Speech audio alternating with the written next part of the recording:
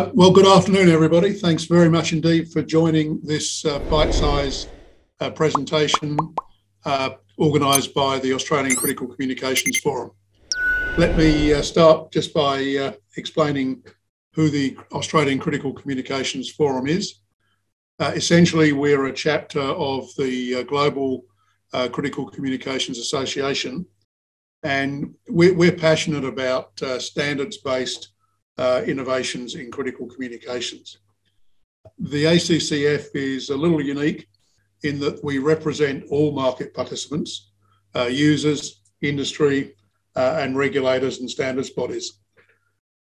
We mainly work on bringing international experience to Australia and New Zealand for the benefits of our local critical communications organisations. And of course, we take innovations from Australia and New Zealand globally.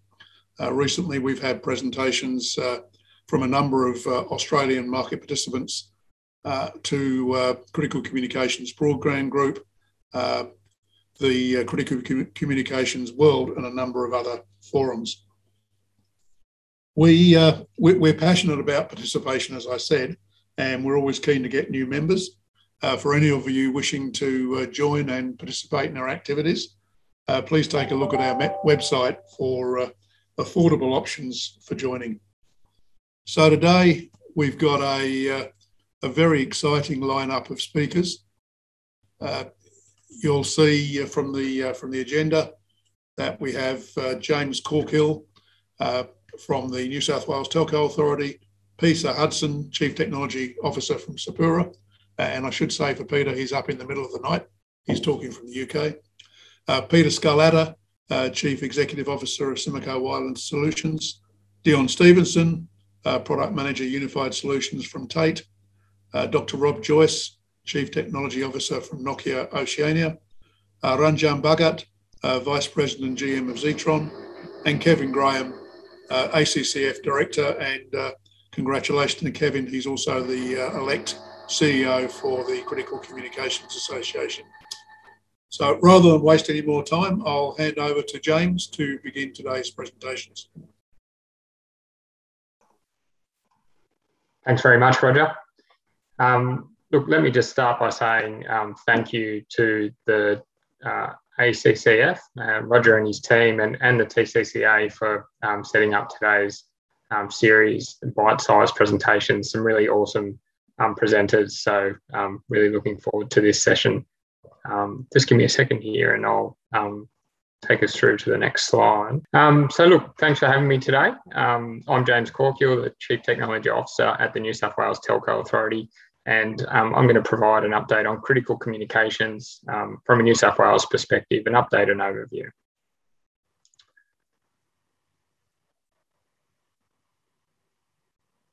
So just to kick off with, who is the New South Wales Telco Authority? I'm sure some of you are familiar with who we are and what we do, but for those who aren't, we are the responsible agency for delivering critical communications, in particular the public safety network for frontline emergency services within New South Wales.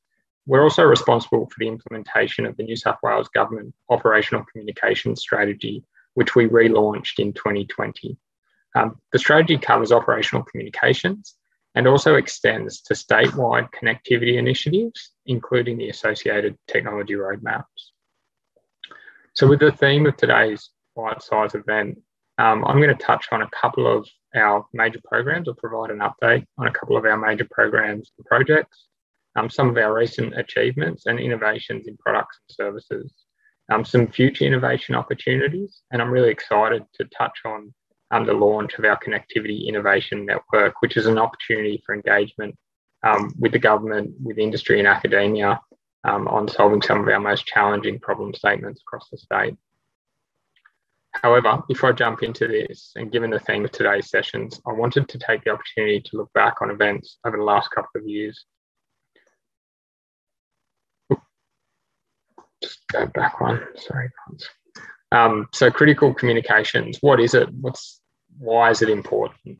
I think, as you can see here, the context over the last couple of years for critical communications It's certainly been a busy time for our frontline emergency services staff. And I wanted to pause to say thank you to all of those full-time and also volunteer staff who have helped keep our community safe and protected through these periods. You know, these are the people who are running towards a bushfire, who are, you know, wading through floodwaters while we're all running the other way. So hats off. And look, by extension, I think with the number of events that we've had in recent times, this has created a really busy operational period for those involved in the provision of critical communications, not only across our state, but also within the region and globally. I'll kick off with a bit of an overview on each of these events. The 2019 bushfire season will definitely be remembered as one of the worst in living memory. We saw multiple large fire fronts across the state, including multiple instances of mega fires where fire fronts combined. These fires raged for 8 months with over 10,000 fire incidents. They burned through 5.5 million hectares of land, which is an area larger than the size of Switzerland, destroyed over 2,000 homes, and resulted in the tragic loss of 26 lives in New South Wales alone. On some days, the air quality was hazardous. The fires made Sydney the most polluted city in the world. It's unbelievable stuff. The 1920 bushfire season also created an intense operational period for support of the public safety network, including over 8 PSN sites damaged. 2 sites were completely destroyed, but many more saved through the intervention of the firefighting agencies. We were able to fast track and operationalise 24 new radio sites to support the emergency response. We had the deployment of over 30 cell on wheels and over 140 generator deployments. Ultimately, the thing that eventually put the fires out was rain, but it didn't arrive steadily. It arrived in torrents on parched baked land and resulted in floods that saw 87 homes destroyed, over 5,000 destroyed or damaged structures, and tragically 2 lives lost. While the State Emergency Service were attending to calls for assistance, over 18,000 evacuations and multiple flood rescues, the Telco Authority team were again engaged ensuring continued communications for our customers. With 19 sites impacted by mains power failure during this period and 28 site access tracks blocked or damaged, we were still able to fast track and operationalise an additional 9 new radio sites. We assisted with 2 cell and wheel deployments and maintained site operations with 3 generator deployments. Somewhat ironically, as I stand here or sit here today, we are again engaged in support of our ESOs with the current flood response in regional New South Wales and have a live operation with multiple mobile assets deployed. As if these 2 incidents wasn't enough, in parallel, there's been the ongoing mouse plague across much of regional New South Wales and the overlay of the pandemic, something I'm sure I don't need to touch on or explain today. So this context, I think, is really important for us. With longer, more intense bushfire periods, increases in the regularity and severity of storms and other weather phenomena, and the continued and increasing expectations on law enforcement and ambulance services to support citizens, enabling efficient operations for emergency services with high quality, reliable, and innovative communications solutions will continue to be of utmost importance now and into the future. We are focused on delivering this through 4 major initiatives, which I'll touch on today: the Critical Communications Enhancement Program, Public Safety Mobile Broadband, our operator maintained transformation and implementation of our Connectivity Innovation Network. So firstly, the Critical Communications Enhancement Program. We are undertaking an expansion of our P25 network via our Critical Communications Enhancement Program. This program is expanding the footprint and enhancing the performance of the public safety network for emergency services. We've committed over $1.4 billion to expand this network, which will increase the coverage to 99.7% of the state's population and 85% geographic coverage. We currently have 308 operational sites in the network and recently hit a milestone of 96% population coverage and 42% geographic coverage. At completion, the program will deliver a total site count of 675 sites across our state. This network deployment creates a foundational infrastructure for the delivery of our current services, but also future products and services. But we're not just building sites, we're building resilience. This has always been a key tenet of our network design philosophy, but reinforced with recent lived experiences. What we've learned during bushfires, floods, and other weather events is that the worst affected areas can often be offline with power not restored for 4, 5, or possibly more days. Often the electrical infrastructure or other associated infrastructure is damaged and access for restoration can be unsafe. This has driven our focus on ensuring maximum site autonomy is being designed into the network. It helps us achieve our target availability of 99.95%. Our grid-powered sites are designed to have a minimum of 10 hours battery backup. Hard-to-access sites and key hubs are designed to have up to 32 hours, and our most remote solar sites will have up to 120 hours of designed autonomy. In addition to the resilience measures, we've been investing heavily in expanding our fleet of cell on wheels and mobile generators, as I touched on earlier. These can be deployed to any affected site across the state as required to ensure continued service delivery. By mid next year, we'll have 32 cell on wheels and similar mobile assets and over 30 generators and other backhaul supporting technologies. In parallel to this, we are enhancing our operational support environment and have uplifted our operational support agreements. These agreements and the associated operational transformation go hand in glove with our ability to effectively deliver the services our customers require.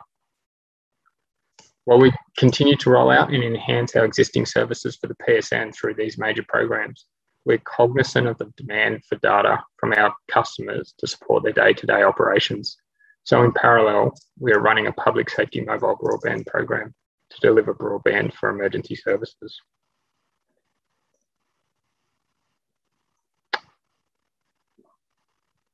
So I know many of you are familiar with PSMB, so I won't go into the background, but I will touch on where we're currently at.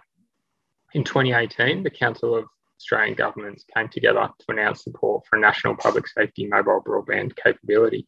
The Prime Minister announced funding for a PSMB trial and to set up a national PMO.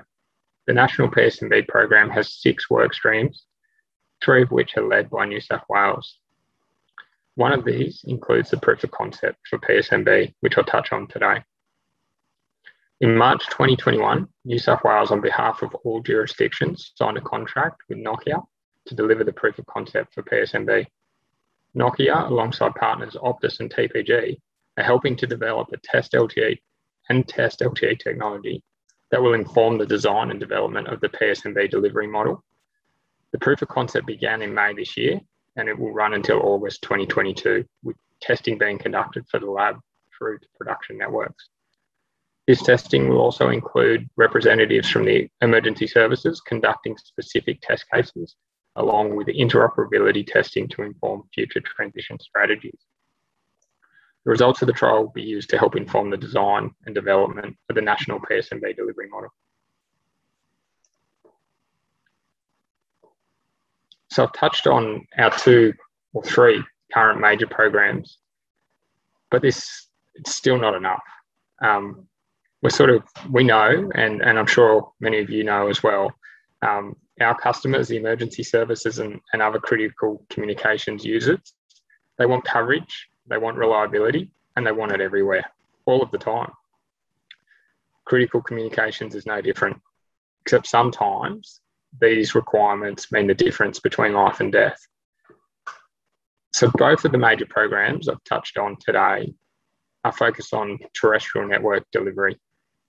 They endeavour to deliver coverage that is seamless and resilient. However, it is time-consuming and costly, particularly in areas as big as New South Wales, as you can see from this photo here. This extends to Australia and many other parts of the globe. So we need to get smarter with how we deliver services to our customers. And there are 3 areas of opportunity that we are focusing on. The first of these is interoperability through network interconnections, be it government to government, government to commercial, or other.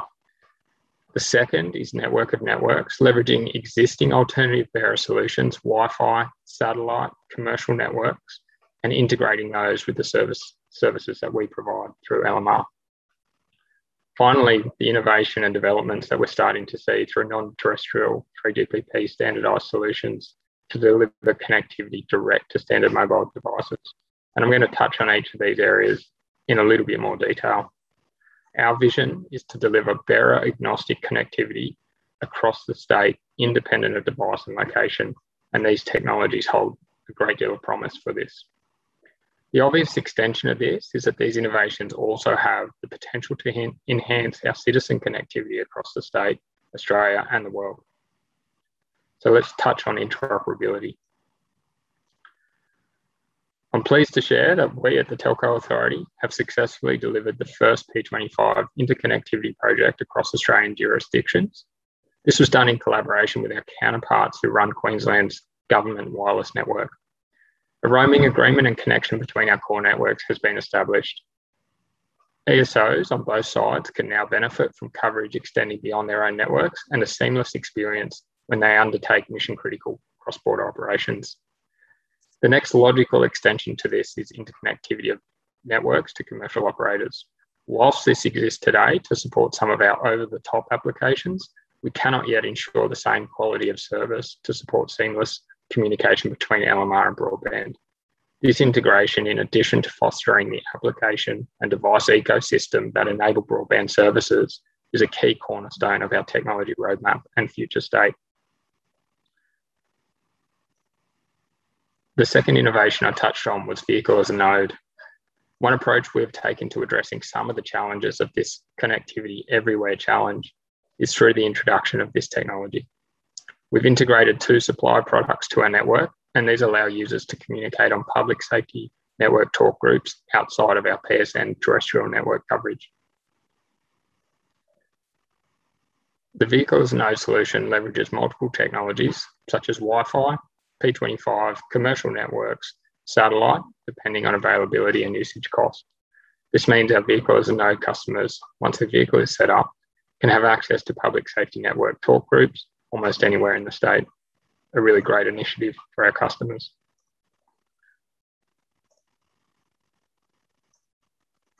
While we continue to innovate and extend our products and services, the challenge presented to all of us with the digital divide for general citizen connectivity of critical communications still exists. Take the example of Winnering, 1,000 kilometres from Sydney, a population of 140 and 1 single police officer. How can we ensure this police officer has the same service and connectivity to dispatch as his CBD colleagues? This is where I believe new technologies such as non-terrestrial, satellite-based connectivity that is standardised can truly be game-changing. We're keen to continue engaging with industry to innovate in this space, and I'm excited to announce that as of last Friday, we have established the Connectivity Innovation Network. As I said, I'm excited to announce that as of Friday, the New South Wales Telco Authority has appointed the University of Technology Sydney and Sydney University as joint leads to run the newly formed Connectivity Innovation Network. The network will bring together government, industry and research organisations to find innovative solutions to connectivity challenges and prototype solutions. We've already created 4 problem statements that we've put to the Connectivity Innovation Network, and we've set aside $1 million in funding for 2 potential trials in 2022. So for anyone who's on the line or listening and you're interested, please reach out and engage on these or other potential problem statements and get in contact with the network. Thanks very much for your time today. It's been a privilege to present. Really looking forward to continue collaborating, as I said, through the Connectivity Innovation Network to help solve some of our tricky connectivity problems. Thanks, Roger. Thanks very much, James. That was really impressive. I actually had no idea of the scale of investment or the focus on innovation that was happening in your program. It's really great. Just to attendees, we are going to entertain questions, but in order to keep the presentations kind of running to time, we'll deal with the questions at the end. but by all means make a note of them in the Q&A box at the bottom of your screen as we go through, so that they're not forgotten. So thank you again, James. I would like to move on now to introduce Peter Hudson. Peter is the Chief Technology Officer of Sapura, and he'll be talking to us about a European perspective on the transition from TETRA to mission critical LTE. Thanks, Peter.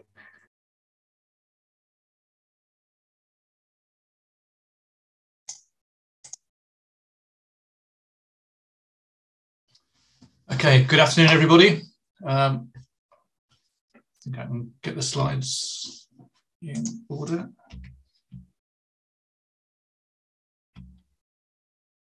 Okay, maybe not.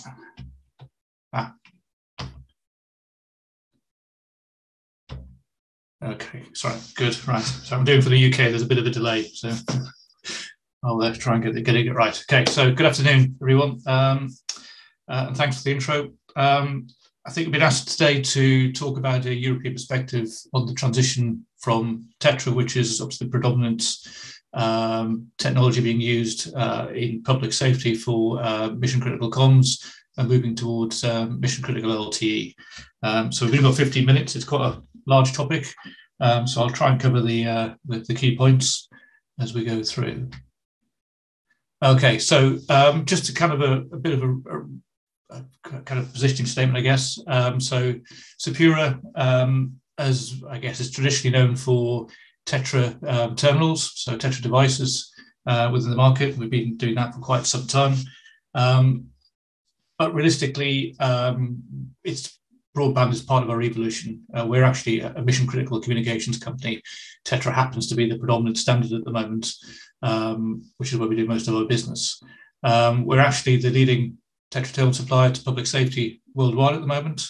And we actually have, this is probably slightly out of date, almost I think 2.5 million radios supplied into critical communication users' hands and actually using them today all around the world. So Europe, Australasia, USA, South America, etc. So quite a wide user base with varying requirements, and also across not just public safety, also transportation, security, industrial applications, things like mining, oil and gas, etc. So all of those industries still need critical communications, whether it's narrowband or broadband.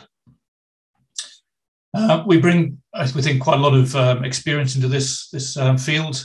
We've got a very deep knowledge of mission critical user needs and requirements, and we always continue to talk to our end users to find out what they want, how they're using equipment, and how we can obviously generate solutions for them for that.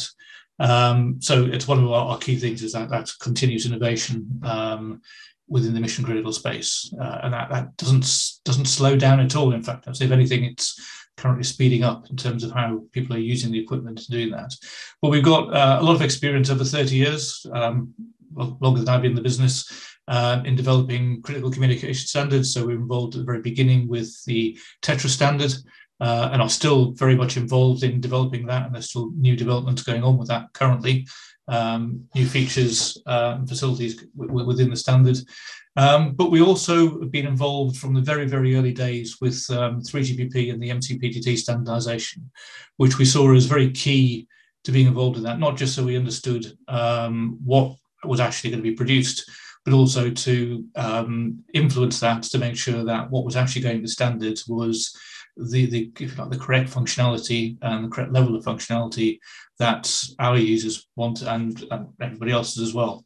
And that's been quite a long journey, I would say, in getting there. There's been certainly some misconceptions, some quite big differences across the globe, how the USA sees public safety functionality compared to how Europe does, etc.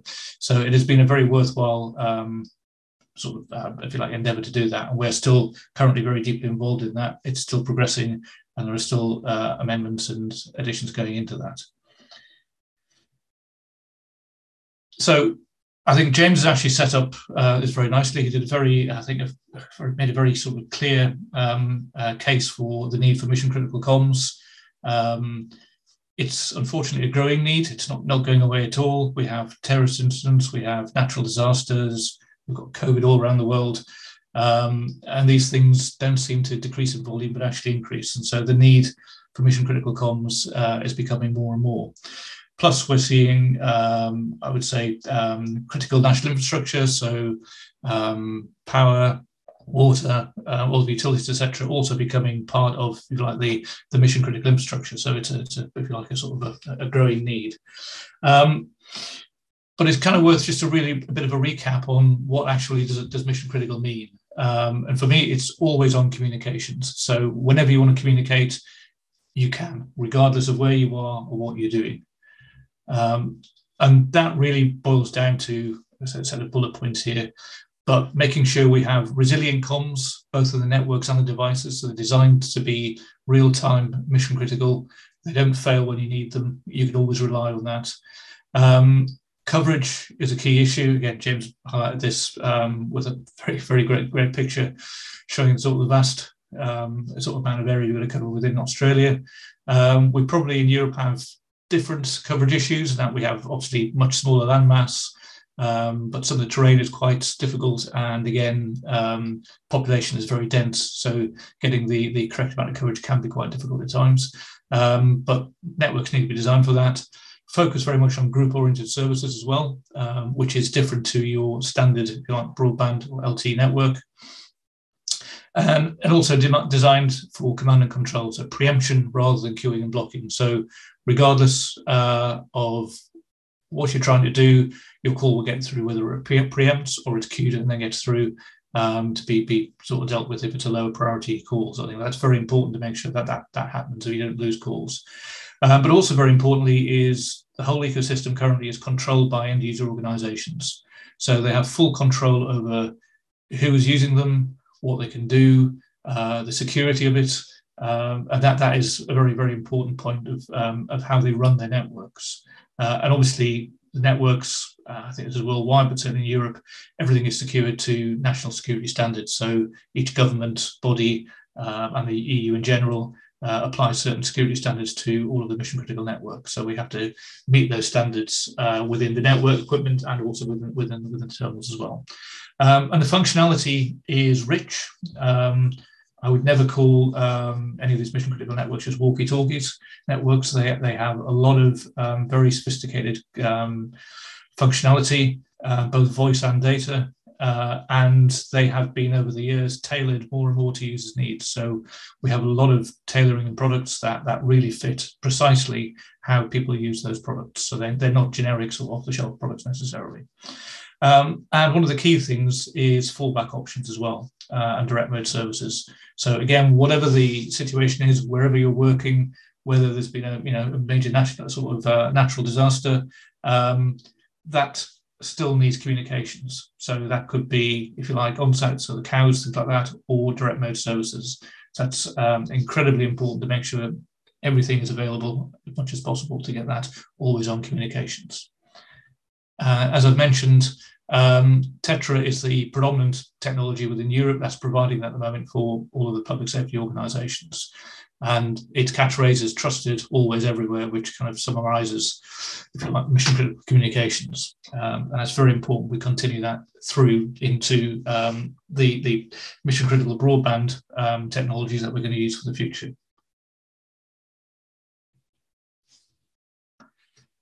So continuing with TETRA might seem a little bit odd in the sense of talking about broadband, but after 20 years, TETRA still is the de facto choice for mission critical comms in Europe.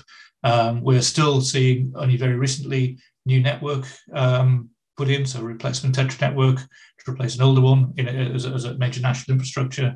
And all of the existing TETRA networks are planned to be operational for many years. So there is no plan to switch them off in the near term. We're still seeing a new network being rolled out in Europe, the new networks around the world being rolled out. New devices are still being launched. We launched one last year. One of our competitors launched one this year. So there still is that innovation, products are still being brought out. But with the products on the networks, there is a change occurring. Certainly, mission critical users have largely, at least to start with, the TETRA relied on voice and still do rely on voice being, if you like, the primary means of communication. but the use and operation of those devices and networks is evolving to encompass more and more data services and applications. And I think it's actually right that there's a lot of thought at the moment about what they want to take forward from what they have into the broadband era. But there is starting to be more and more thought of what people want in the broadband era that they possibly could now do today with the devices they have, and are actually starting to implement some of those applications and data services to actually blend those products almost into their working practices, which is very important. And a lot of those applications actually aren't really broadband. They don't need an awful lot of data. They can be supplied on TETRA. But again, as they're starting to be embedded in working practices, they can be carried forwards into the broadband world. But equally, TETRA networks are being complemented by commercial broadband overlays. So most of our customers in public safety have some sort of commercial broadband capability already today, and I think they're fairly ubiquitous across the world. So what are the challenges in Europe? I actually don't think they're very different from anywhere else in the world in reality. There are challenges for certain, but I think if I was to list them out, the first three are spectrum. I think we're in no different situation to most of the world, but spectrum is very, very tight in Europe. A lot of the spectrum that public safety would certainly like to use, we're in the 700 meg bands, has largely been already auctioned off to commercial operators.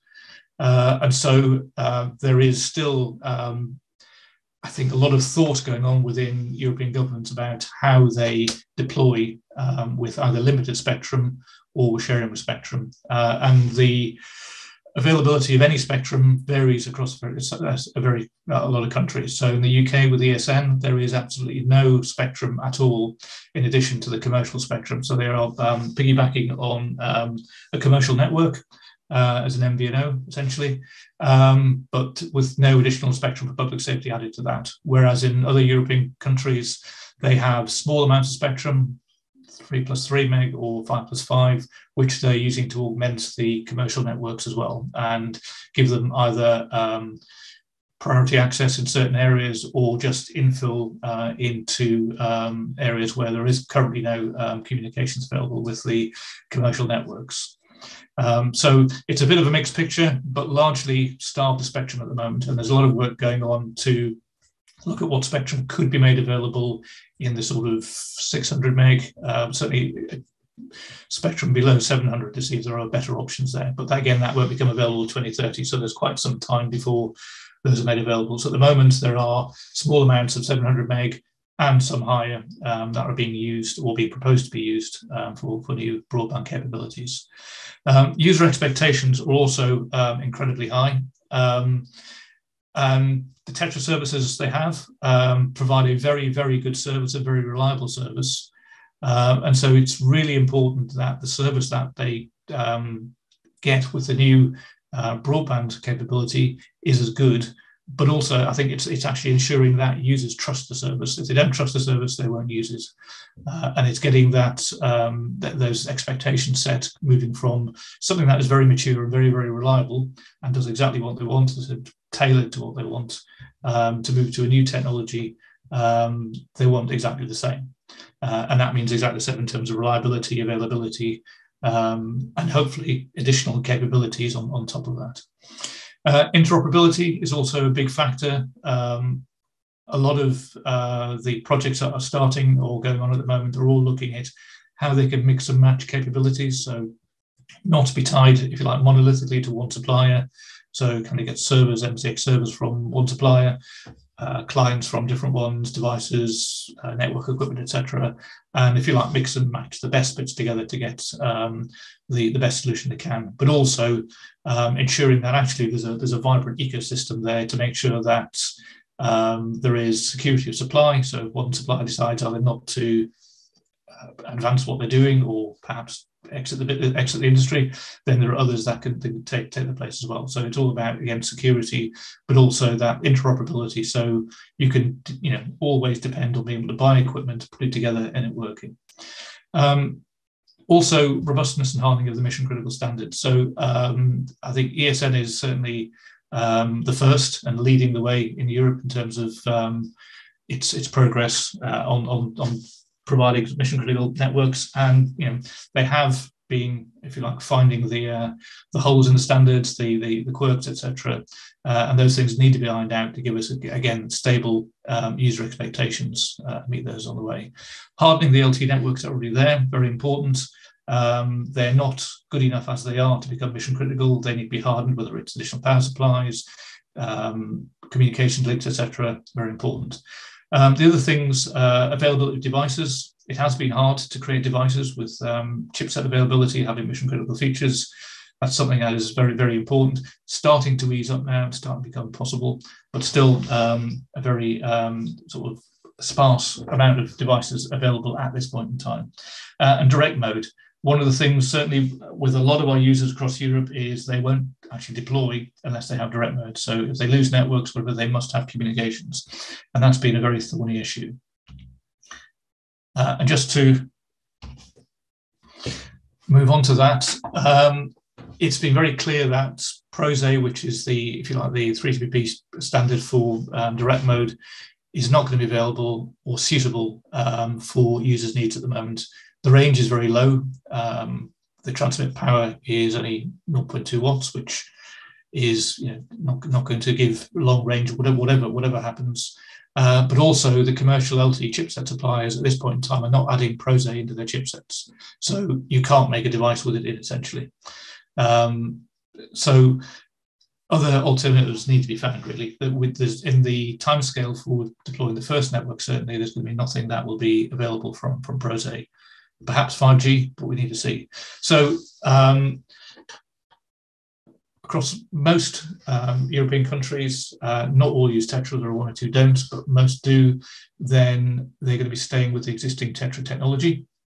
And certainly in Europe, that spectrum for direct mode in TETRA is actually harmonized across all the countries, so cross-border roaming, etc. becomes very easy.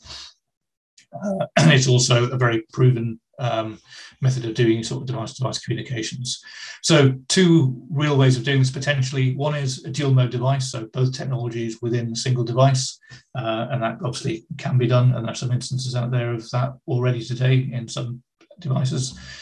The other aspect is what we call dual operation, where we actually repurpose an existing TETRA device to operate essentially as a remote speaker mic for an MCX device. So it could be a standard smartphone linked via Bluetooth or a cable USB.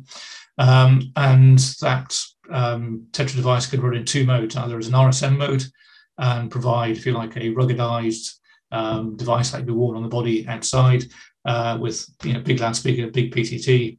But when you need to use direct mode, single button press switches it back into TETRA mode again, and you can use direct mode directly from the same device, same user interface. And it's also a common interface for when people are migrating. There's also, if you like, it eases the transition across the way. And it can also be used obviously in TETRA trunk mode as well. So again, during migration, if there are needs to switch backwards and forwards, then it gives some options as well. So two possible ways forward using TETRA in the sort of short to medium term with MCX. But it's all about getting the balance right. Hybrid solutions, I think most countries are certainly looking at bringing their mission critical LTE capability online alongside their TETRA solutions. And some of those will be working, TETRA solutions we already know will be working until at least 2030. And they're planning to, again, interworking functions, bind them together and make sure we've got seamless communications across all those networks. So that those complementary broadband overlays are starting to be built. They're using shared services, as I said, and then we'll see them be connected into the TETRA systems, and we'll start seeing a build-up of both the mission critical solutions alongside TETRA, and at some point, probably more towards 2030, we'll see a migration for some of those solutions fully onto LTE. But in the meantime, building of the mission critical LTE networks, the hardened versions are things that are starting to happen now in 2 or 3 countries. And that I think we'll see build a bit of momentum over the next few years across the whole of Europe. But again, testing is very important, ensuring the mission critical KPIs and the service is robust to maintain the trust of the users is essential when we're building new communications, because regardless of what the technology is, user safety, always on access to communication is still absolutely vital. And just as a reality check here, sorry, I'm running a little bit behind. In Finland, last year, in fact, the project actually went under a 2-year delay because they actually started testing some of the equipment, some of the MCX services, looked at the hardening of the LT networks and realized that actually everything wasn't ready today. And that, again, the users had expressed opinions about, if you like, the level of maturity of the technology, and there's been delays put into that to make sure that actually that now they are looking to start their migration probably in 2026, 2027, rather than 2024, which is the original plan. So realism setting in terms of what can be done and when, to make sure that there really is a proper mission critical service.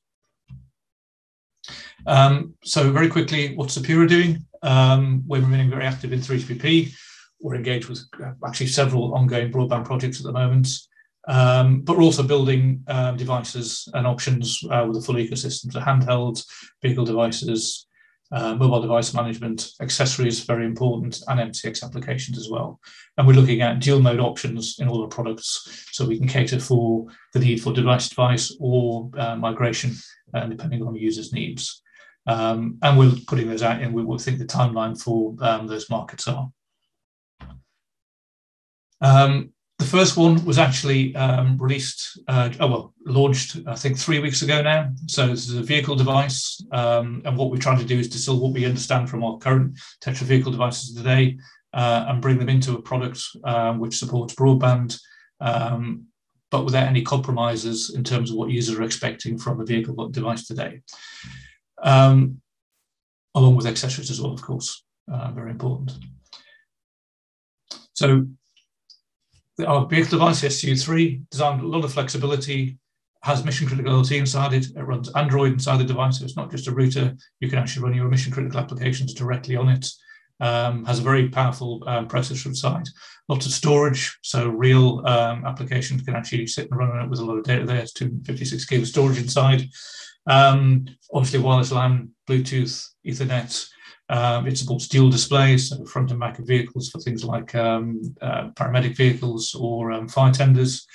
It has the option of a second LT bearer, so we can run on 2 networks at the same time. One could be commercial, one could be mission critical, but keeping the data separate, but also an optional TETRA bearer as well. So we can actually, within that box, within the same footprint as our current TETRA devices, we can have both broadband and narrowband operating at the same time. So we think that gives a very, very powerful solution to what people need now and how they'll migrate into their full mission critical sort of functionality in the future. We're also providing device management, very important to make sure we can actually deploy the devices, upgrade software, make sure they're secure, enforce policies, etc. on the way as well. And again, providing patches and OS updates, making sure everything is absolutely secure is critical for mission critical users. We really can't have them using devices where there's security flaws within that. And then overall accessories as well, device-to-device solutions. A lot of our accessories that we use for our TETRA products, we will be carrying forward and using in our new broadband products. So we will hopefully have a full solution and ecosystem for the broadband future. Okay, thank you. That's the end of my presentation. Thanks very much indeed, Peter. That was really interesting. I think there's a lot that potentially we can learn from the pioneering experience in Europe, both in Finland and with the ESN. Yeah. It's also pretty interesting that you asked the question or raised the question of spectrum. In Australia, the ACMA has just recently come out with a variety of options for using some spectrum relinquished from the NBN direct wireless, which basically the 2 options were either to release to the existing mobile operators or to release on an apparatus license-based system to private operators. ACCF did put in a submission which strongly favoured the latter. foster innovation. Thanks very much. No problem. I won't ask you necessarily to stay up unless you want to for the question and answer at the end. So if I'll be around for it. Yeah. Cool. Thank you very much. Yeah. Okay. Our next speaker is Peter Scarlata. Peter's going to talk about transition as well, but more from a DMR based to LTE. So Peter, over to you. No, thank you, Roger. Really appreciate it. So for all of you who don't know me, I am Peter Scarlata and I'm the CEO of Smoko Australasia. As I'm certain that you're all aware, Smoko is a global product integration company and product company with a long-standing heritage, been over 80 years, and I want to thank you for attending my CC Brightside and my view on the transition of not just DMR, but also narrowband to LTE solutions. So if we can get, there we go. All right, so I'd like to start this discussion by considering where we've come from as an industry. And if we think about narrowband LMR with this longevity since the 1920s and during World War II, it has successfully provided communications effectively over the decades. The key to success has been the ability to provide communications over vast distances, resilience to continue to operate under adverse conditions, and providing one-to-many communications and the reliability needed to be used by public service agencies, the military, and critical business operations such as mining. However, this technology has moved with the times and successfully integrated data requirements, but is limited by the laws of physics and the bandwidth it can provide, obviously. With developments such as DMR Tier 3, Unified Single Block Data, or USBD for short, we have been successful in constantly squeezing more out of a 12.5 kilohertz channel, but it's just not enough. However, there are times when there is either a user may be at the fringe of a private radio network coverage and may need to progress onto another medium to continue their voice communications, or have greater data requirements for real-time video streaming, etc. What we're seeing in the market across almost all sectors these days is that PMR still definitely has its place and will for some time to come. However, the need to incorporate LTE and even satellite into our solutions is here to stay, as our clients at the market are requiring fast, real-time data to conduct their activities. And we're definitely seeing that also from NSW, Telco, and Sapura have the same mindset as well. So we're predicting over the next several years that our broadband solutions will grow exponentially to support our customers' needs for data intelligence. And this is why here at Smoko, we call it the concept of converged networks is front and center to our strategy. So converged networks, from what we see, are needed because as a society, we have a hunger for immediate data to solve a myriad of current day problems. One example is the smart ambulance scenario, where a patient has been picked up and the doctors in the hospital want to know what symptoms are being presented whilst en route to determine the right course of treatment ahead of time. Another use case, a bit more commercial in this mode, is a delivery driver who wants to be provided his or her real-time route planning and to deliver their parcels and to be able to prove that the parcels have been delivered by photos being sent to their client. Or we have the very well-known scenario by us here at Smoko.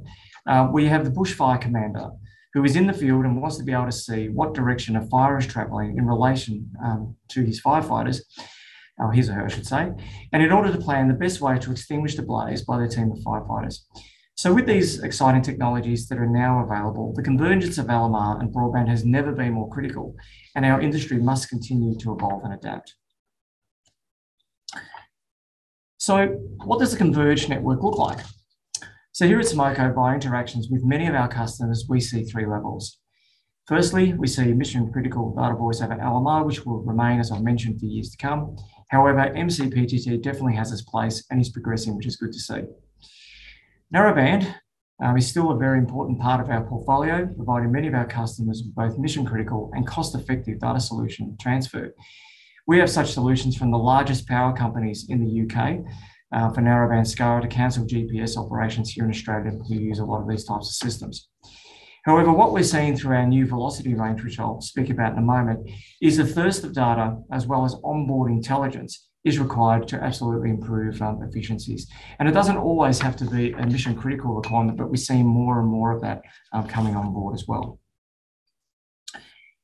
So to provide another view of what a converged network looks like, here is a typical diagram of a scenario.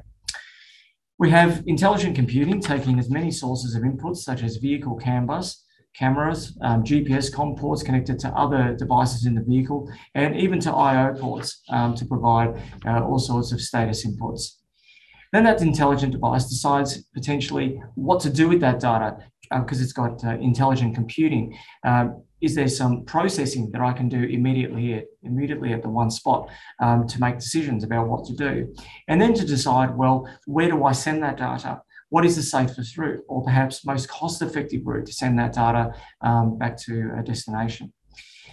And it could also be that it only chooses to send critical data through. And we see that quite often these days, especially in the bus scenario, where we have a scenario where, in terms in field, a bus may want to know a breadcrumb of GPS. However, only when there's an emergency on board will they start sending video through back to a control room. But we're also seeing that this could be sending that data over DMR, LTE, or even satellite. And the device will even store less important data and transfer it when it reaches a familiar Wi-Fi hotspot. We have quite a few customers looking at that now.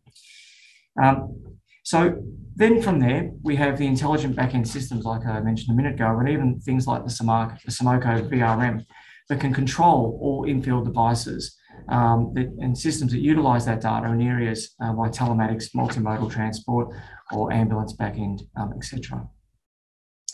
So to provide an outlook on what a typical Converged device looks like, let's give you a bit of an idea of the new Simoco EC830.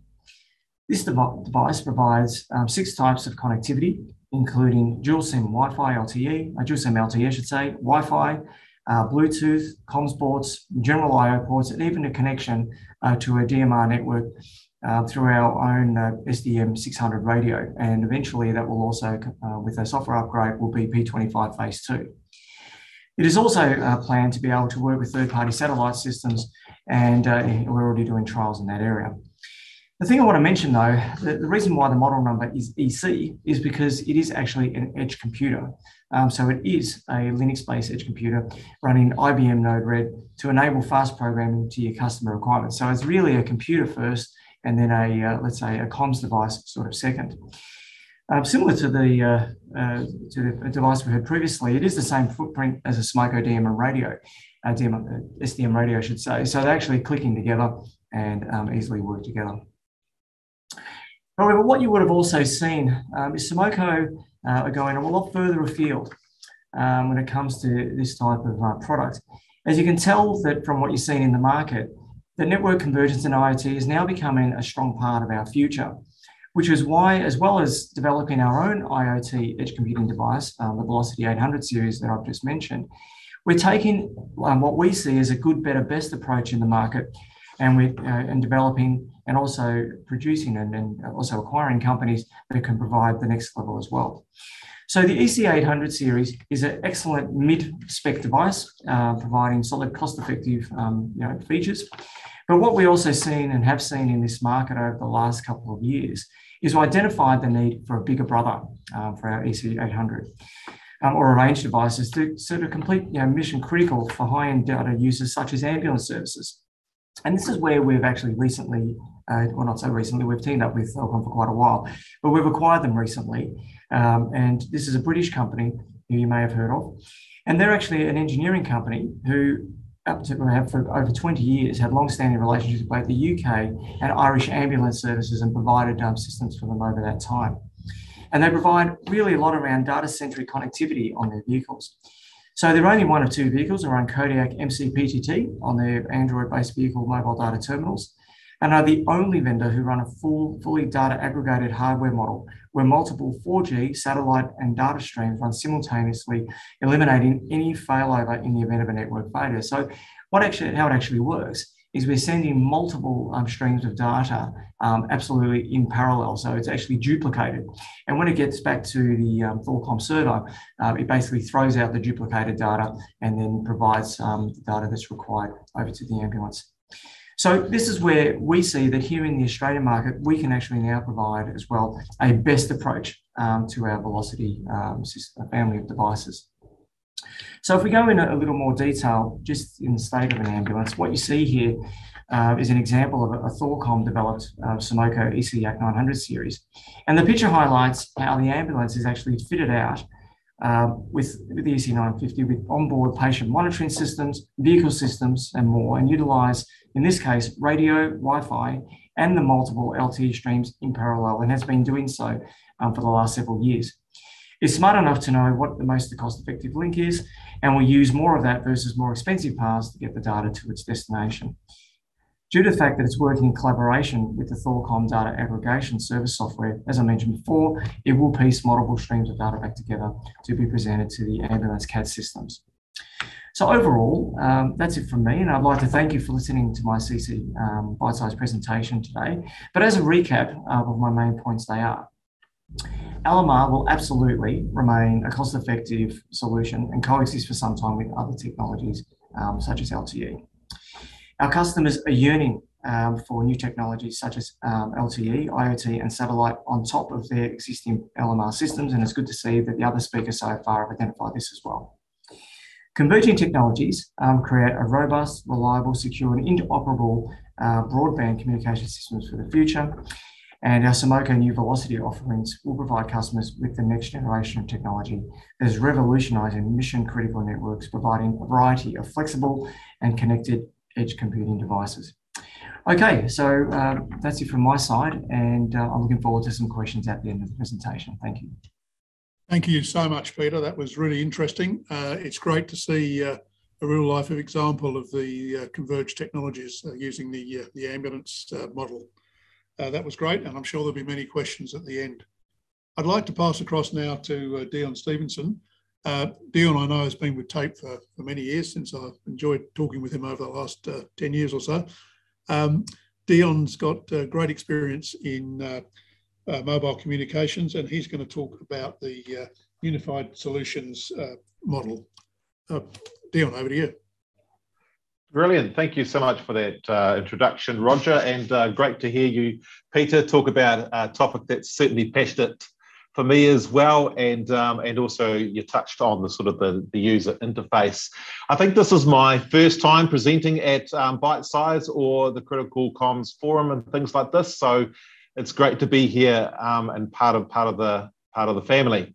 But what I would like to sort of do for the next sort of 10 minutes or so is just try and be a little bit more holistic in our thinking, and just try and step us outside the technological just for a bit, just to sort of mix it up a little bit. And there's been a lot of good stuff so far. But change really is not a threat. It's an opportunity for us all. And survival is not the goal.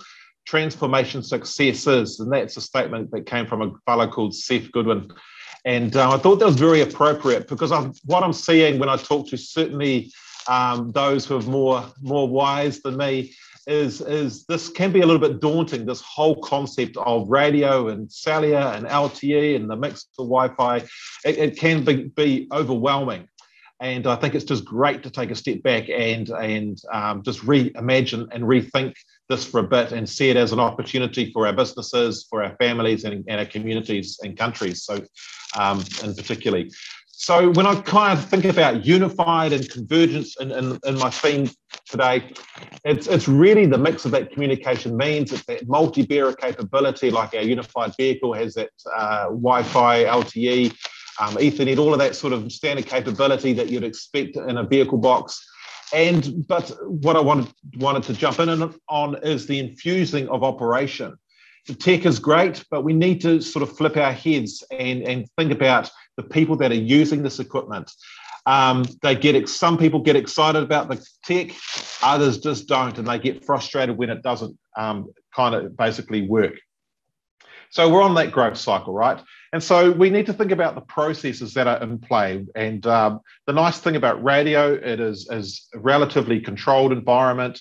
It's one person talks at a time and someone responds, and you throw LTE in that mix and suddenly you can have a two-way conversation and you've got someone trying to sort of overtalk on the other. So we need to think about operational process as well. We also need to think about the time aspect, how long it takes to do things.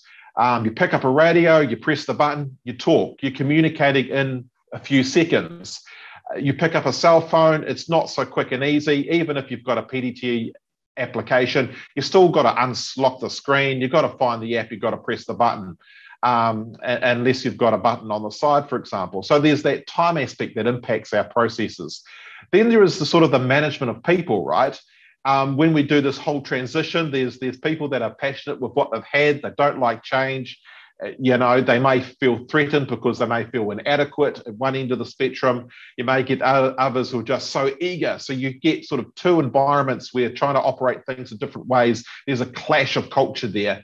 So the emotions come part of that. There's that fear, I've talked about that, the fear of change. And there's also that aspect of having to learn and unlearn. And that can be a struggle for some people. So there's that. And all of this kind of impacts on the efficiency, it impacts on the workflows we have, it impacts on our operating procedures. And when we have the radio, the ops generally have strict, useful guidelines for how you are to talk and have control. And we even have console operators that can override what's going in the field. We take that into the cellular domain. There's so many more options. You have even devices that are uncontrolled, they're unwieldy, people bring their own. You suddenly, as an engineer, you've got not a defined parameter of hardware, you've got the wild west and anything that comes out of any country in the world that you've suddenly got to design and factor in and cater for. And in a mission critical world, that's really risky, right? Because if someone brings a device that hasn't been vetted, we're unfamiliar with it, it could cost us, and worst case, costs lives. So I guess the question is what are we transitioning to and from? You know, we've briefly just touched on my device story. We've got the traditional radios, it's in a vehicle, we've got our radios on our lapel. They're getting smaller, they're getting more capable, they're able to do more. And so because they're able to do more, we need to take some of those processes and adapt them. So once upon a time, we would pick up the microphone, we would request some information and we would get it back verbally. Now, of course, you can pick up your cell phone, you can request that information and get it yourself via some web pages and so forth. And of course, where the challenge comes is where you lose some technology, right? So suddenly you've gone into an area where there is no cellular, and we know in our own Christchurch earthquakes, the cellular network, as great as it was, just got overloaded. People were more interested in their families, and people that really needed to communicate couldn't. It dropped back to the radio networks to provide that lifeline that people needed and that coordination in the ground. So I think we can gain on having multiple devices and multiple methodologies to get that communication back. And I think Peter had a great example there of what they've done in their product range, which is fantastic. And it's really thinking about the end user. There's a plug for you, Peter. So I think outside the radio operator sphere, we also need to step back a bit and go, well, they're not the only users in a radio network. We've got network administrators, we've got technical people, we've got management. So there's tools like our Enable Insight that kind of gives some management tools about what's going on in the network. The technical people use the things like Enable Fleet to do device management, update the configurations, change the configurations on the fly, group dynamics, all that sort of stuff. Then you've got the network administrators who really need to know what's going on under the hood. They're people that we need to factor in to our whole change of our technological footprint. So, you know, no longer are our technical people a radio engineer. They're an ICT guy who thinks they know radio. We all know the worlds are very, very different. An ICT guy will go, what could possibly go wrong? It's a cable, you plug it into the wall, life's good. We know in radio, it's an open-ended system. You move 5 feet and you can have a whole pile of issues. We know how to handle and deal in environments where communications may not be 100% secure or connected. And so we've got to allow for that. So, and management reporting, they don't want to see reports from 5 subsystems. They need to see reporting from 1 system. So we need to think about all of these things when we're transitioning from a pure radio network into a converged environment that includes lots of devices and lots of people.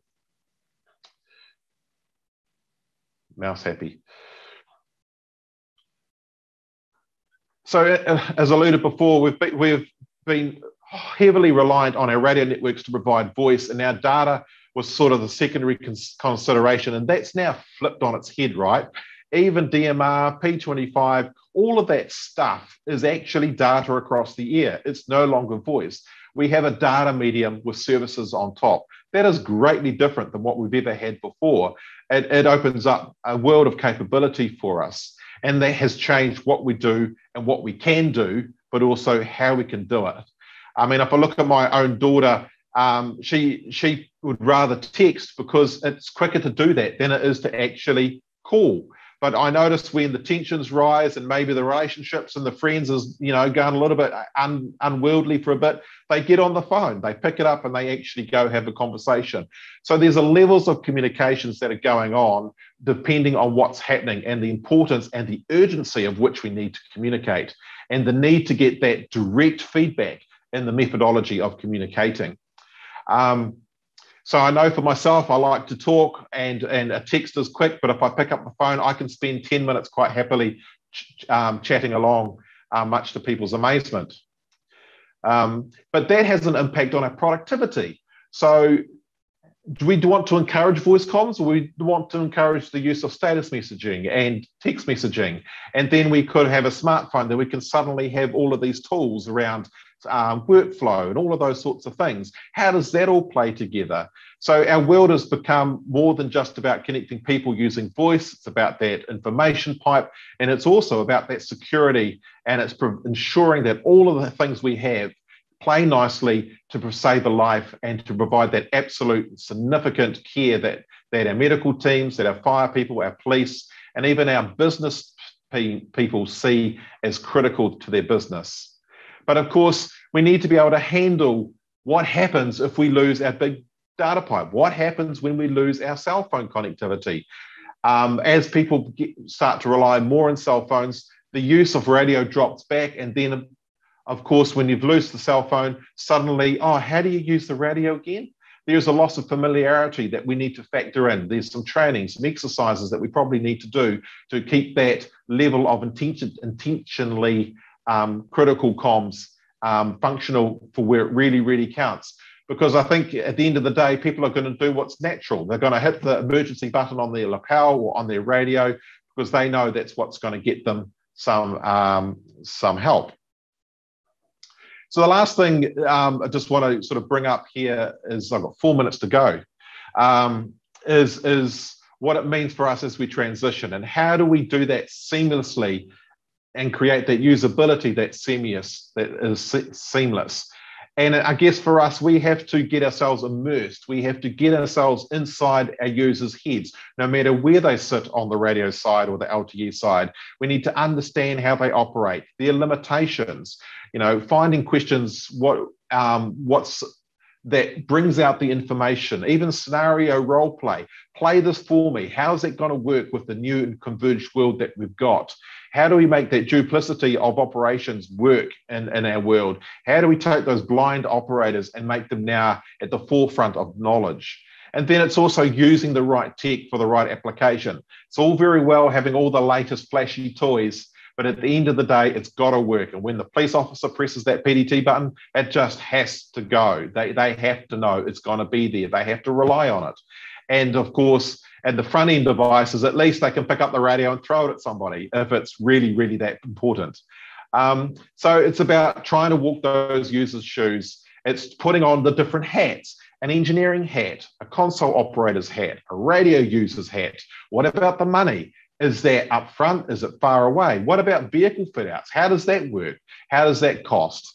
What's the impact of that for people? And then technically, I think there is a tendency to sort of have all this flashy stuff. But at the end of the day, we really want to hide the clever stuff. We want operations that are simple for people, operations where it's intuitive, operations where it is just makes sense. And in that, we get a sense of reliability. We get a natural way of operating our kit. And training becomes less central. It becomes a supplement because we've designed our products and we've designed what we do to be just right. So then the last aspect of that would be taking our multiple bearers and making that capability right across the board, and from a business perspective, provide that long-term financial benefit to the business owners. So it really is trying to immerse ourselves, trying to find a past partnership with people. And I think in all of this stuff and all of these transitions, we can forget the reason we're doing this. And it is for people, it's about their families, it's about their communities, it's about humanity in general. And we need to keep that in our forefront and how we do that. But on the flip side, of course, it's also feeding our families, and it's also providing employment and all those good things. So when I think about convergence and all of that sort of stuff, I think it is wide-reaching, and we need to reach beyond the technical. We need to reach into the humanity aspect of this and consider that wider picture. Socrates has a quote just to finish up. See if my slide goes. Oh, yeah. The secret of transition is to focus all your energy on not fighting it or fighting the old, but on building the new. And I think as one of the many manufacturing companies that provides radio, I think there's a responsibility on all of us to go, how are we going to make this work for our worlds, to make it a better place? And as Angus Tate would say, the best is yet to come. Thank you so much for listening to me, and I think I've pulled us back on time, and I'll hand back to you, Roger. Thanks, Dion. That was really interesting. A great presentation. I was interested in the part where you talked about lots of people looking for information. My experience of critical incidents is limited, but in my limited experience, one of the biggest issues is lots of people calling the one person on the ground asking for a situation report. Hopefully this new technology will make that a little easier in the future. Okay, now we need to move on. Thank you again, Dion, for bringing us back on time. I appreciate that. Our next speaker is Dr. Rob Joyce. Rob is Chief Technology Officer, Nokia for Oceania, and he's going to talk about delivering Australia's critical networks. Thanks, Rob. Thanks, Roger. And thanks to the previous speakers. I think the definition of critical networks is different to each and every one of us, and maybe that's where I'll start in terms of how Nokia views critical networks, whether they're land-based, whether they're satellite delivered, whether they're over cellular or over private wireless. And I really want to sort of first of all talk about that. What's a critical network? What Nokia in Australia is doing in terms of delivering critical networks as we see them. And then what does the future hold in our view for critical networks? So, we've all been locked down for quite some time. You could argue that in some people's eyes, the home broadband, the NBN in this case, is a critical network. It's kept us all going. It's actually probably 90% of us today are either at home or in a remote location connected over a fixed line network across the NBN. So is this a critical network? And I won't answer it, but I think we can all have our own views on that. Another one, for those of you lucky enough to have been locked down with your children, and I've got 3 boys, you can imagine just how critical the school network was. Again, delivered either over the fixed line, over wireless in some cases, over fixed wireless access in NBN's network in the regional areas, or even over 5G in the urban areas over Optus or Telstra or TPG's network. So again, was homeschooling, was that delivered over a critical network, or was the network that delivered that classed as a critical network? This one, for those of you who have been lucky enough to be ill over the lockdown period, you may have had a health consultation over the public network.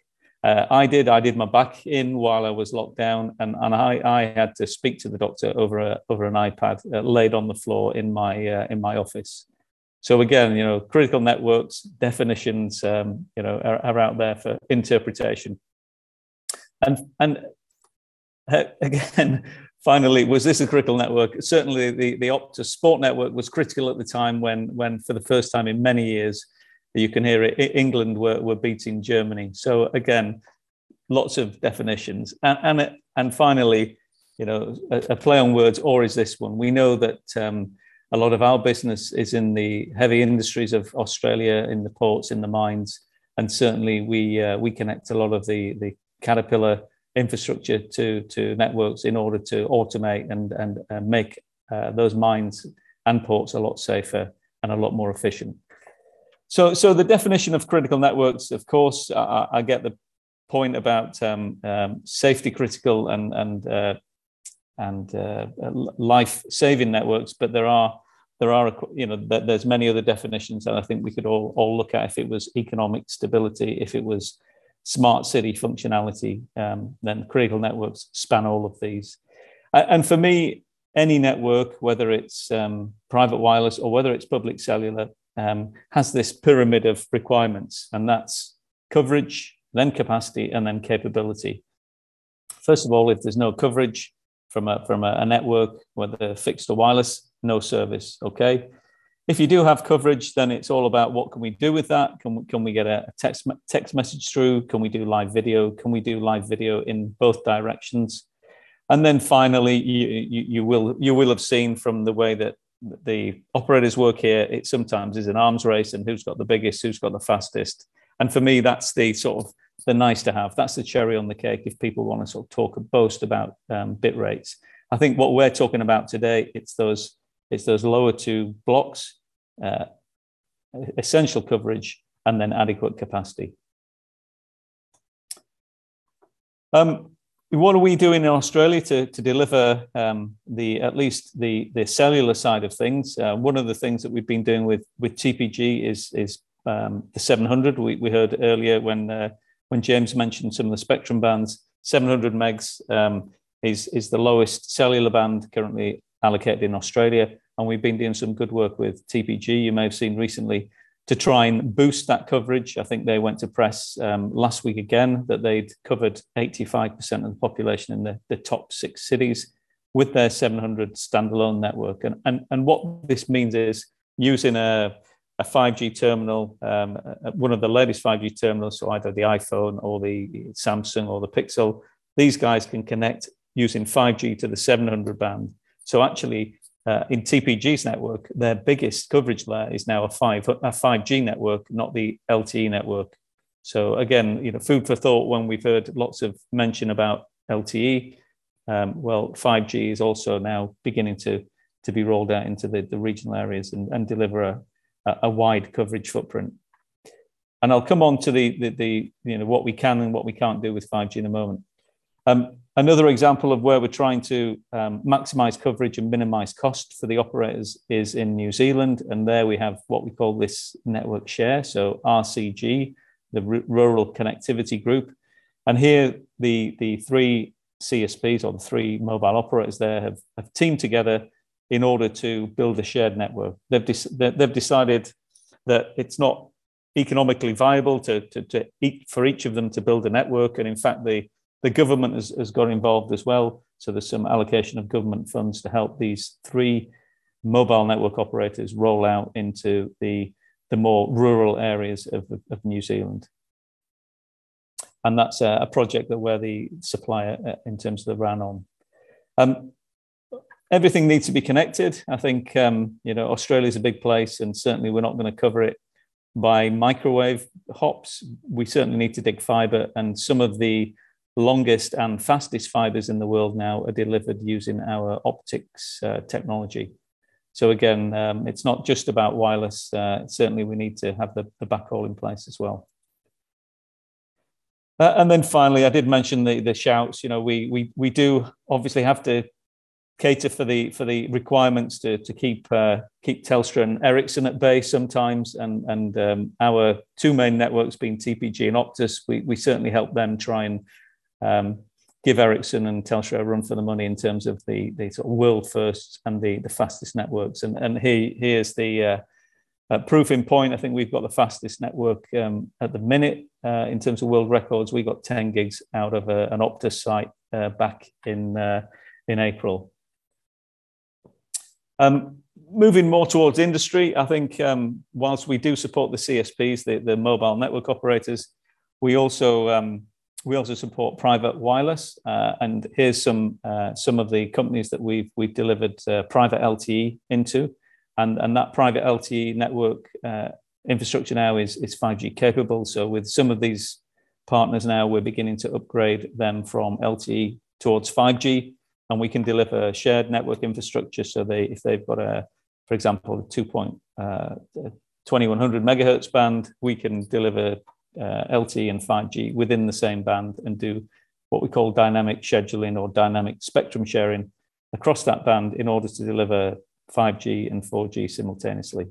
And we now, you see in the bottom left-hand corner, we now deliver more private wireless networks than we do actually cellular networks. So we as Nokia are really strong in this space, and we look to capitalize on that as we move forward. And I'll mention some of the things that we're doing there.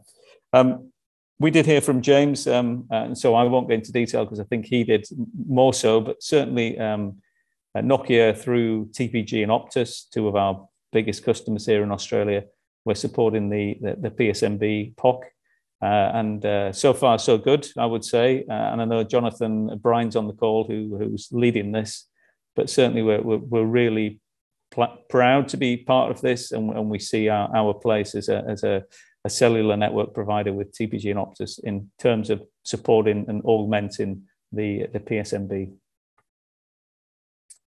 What does the future hold for critical networks? And again, I use the broader sense.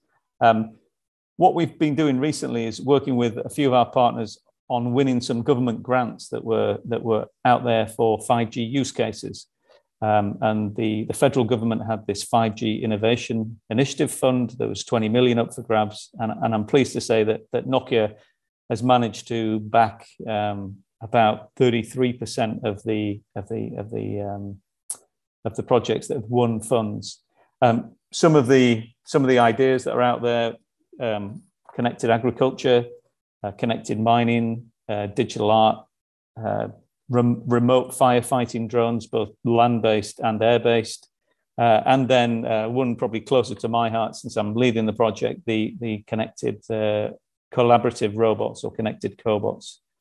And certainly, we see 5G is not just about a faster iPhone, because there's very, I'll be honest, there's very little difference in the user experience on a 5G smartphone if it's just a sort of handheld phone today. But certainly 5G will unlock when we move to virtual reality. You won't be able to deliver virtual reality glasses using 4G. You will need 5G to do it. And what 5G brings is the higher speed, the lower latency. And so what that means is we can do all sorts of different use cases, both for consumers, but also for industry and also for critical industries. And so what we're doing in terms of trying to understand what people will want to use 5G networks for and what the capabilities of 5G networks are, is we've launched 2 new labs in Australia. The first one we've called the 5G Futures Lab, which is at the UTS Tech Lab in Bodney, Sydney. That's where I'm talking to you from today. And this is our sort of state-of-the-art futures lab. It looks nice. It's aiming at consumer, but it's also aiming at industry. And then we also have our what we call our national 5G industry incubation lab, which is primarily aimed more at industry and more at critical industries. And this is going to be deployed in Adelaide. It's in partnership with the South Australian government, and this will be down at Lot 14. And the initial use cases there are connected trains, connected airports, and then remote power line inspection using 5G. So both these labs will be online. Are online already. The South Australian one coming online towards Christmas. But we look forward to any of you wanting to partner and testing things out. That's what these labs are for. They're not for Nokia just to show things off. They're for Nokia and the wider Australian industry to come in and have a play, kick the tires on 5G, and actually see what we can do with it. So yes, LTE is here today, and yes, if you were going to build a network, you'd probably fall back on LTE today. But 5G is around the corner, and certainly there's lots more things we can do with 5G when we compare it to 4G. These are some of the partners that we're playing with in the lab. And again, I won't dwell on this one. I think just to skip to the summary, I think what we see as Nokia, and what industry sees as a critical network is changing, especially as we start thinking about connected vehicles, delivery drones, etc., being connected to the 5G network in the future. Australia's critical networks will underpin not just society, but certainly our future. We see the investment in NBN and how that paid dividends during the COVID lockdown, and to make sure that we're at the forefront and make sure that we heard before that we have a safe and connected and prosperous society. I think the key is that we all work as an industry and collaborate so that whilst we may deliver the low latency and high bandwidth, somebody else has that critical application that can run up upon our network. And obviously we'd love to test those types of applications here at the UTS lab or down at South Australia with the Industrial Incubation Lab. So that's it from me, Roger. I will hand back. Thank you very much. Thanks very much indeed, Rob. That was really, really interesting. And I think it's a great point. We often get very excited by public safety, and rightly so. But the critical networks that serve our industrial base and hopefully in the future our agricultural base are at least as important and at least as critical to their users. Moving on now, one of the things, I'm an RF guy by background, get very excited by RF. But of course, there's more to a critical network than just the radio part. And I'm going to turn over now to Ranjan Bhagat to talk about a critical linchpin in critical communications, and that is the control room. Ranjan. Hey, thanks, Roger. Great presentations earlier today. And I like to say that I don't think I drew the short straw as I'm coming up at the end, but it logically makes sense because we were led off by James representing the end user. And then we had Peter and Dion and Rob sort of talking about LMR and LTE, and at Zetron, we sort of bring it all together. So let's begin. And I just realized my slides are not moving forward. Yep, I do have control.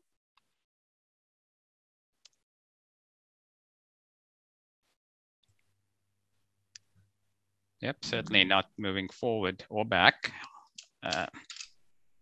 Thomas, have you given control? Yeah, I do have control. I think maybe click in the screen and then try the arrow. Yeah, we'll try that. I did it. Perfect. Thanks again. All right, let's get going here. So look, from my perspective, I'm looking at, we've got about 87 people in the audience here, and most people know LMR really well because it's a pretty mature industry. I want to talk a little bit about public safety broadband, and I won't talk too much about it because a lot's already been said. In essence, if you look at the classical definition of broadband, right? It means a wider bandwidth data transmission, example NBN. But for public safety, what it's really come to mean is much more. It's the applications that the users can expect, and that's voice, data, and video, and MCX that you will hear a lot about very shortly. So again, you heard this earlier today. We all know LMR today is considered the most reliable voice link for first responders. And if you were to ask generally somebody who doesn't know a whole lot about, they'll talk about broadband and LTE as enhancing the user experience for high-speed data. And we, of course, Zetron deal with all these entities. And the question that's asked is it really LMR versus broadband? Is it really a transition? And the answer is both entities that we deal with, LMR companies or broadband LTE vendors, LMR companies, great maturity in understanding end user requirements, private networks, voice, broadband, excellent experience historically with commercial networks, and so on. The reality is they're both asking the same questions. The LMR company, you heard earlier, they're looking at how are they going to leverage broadband? How will they work with broadband partners? How will they coexist with broadband solutions? And similarly, the broadband players are asking the same question. And so the answer is it's really not LMR versus broadband, it's a journey. And we'll talk a little bit about that. All right. Well, we are a global company, so I figured because we are dealing with this experience globally, give the users or the audience there a little bit of what's happening in the rest of the world with MCX. So North America, as you all know, AT&T has the FirstNet contract, and they recently disclosed they're at the 95% of their band class 14 build out. There's, according to them, there's about 15,000 agencies that have signed up, 2.8 million connections, and 3 million users was considered the high water mark. So the answer is, I guess the rollout's going very well. And one of the reasons is that the user base has extended beyond what was originally intended, which was, of course, for public safety, but now it's being extended to military and other users as well. So, and with IoTs coming along as well, the potential addressable market is expected to exceed 10 million users, with MC data and video to be launched next. So all in all, lots to be learned from that experience, especially for us here in Australia, but going very well. Now, having said that, while AT&T has the FirstNet contract, it's not a monopoly in terms of MCPTT and MCX services. There are other telcos, Verizon, Southern Link, that have launched similar services, and it's great to see competition. In Canada, again, they're going to be using the telecom carrier model, a little bit different than the US, and we expect to see commercial launch of MCX services very soon.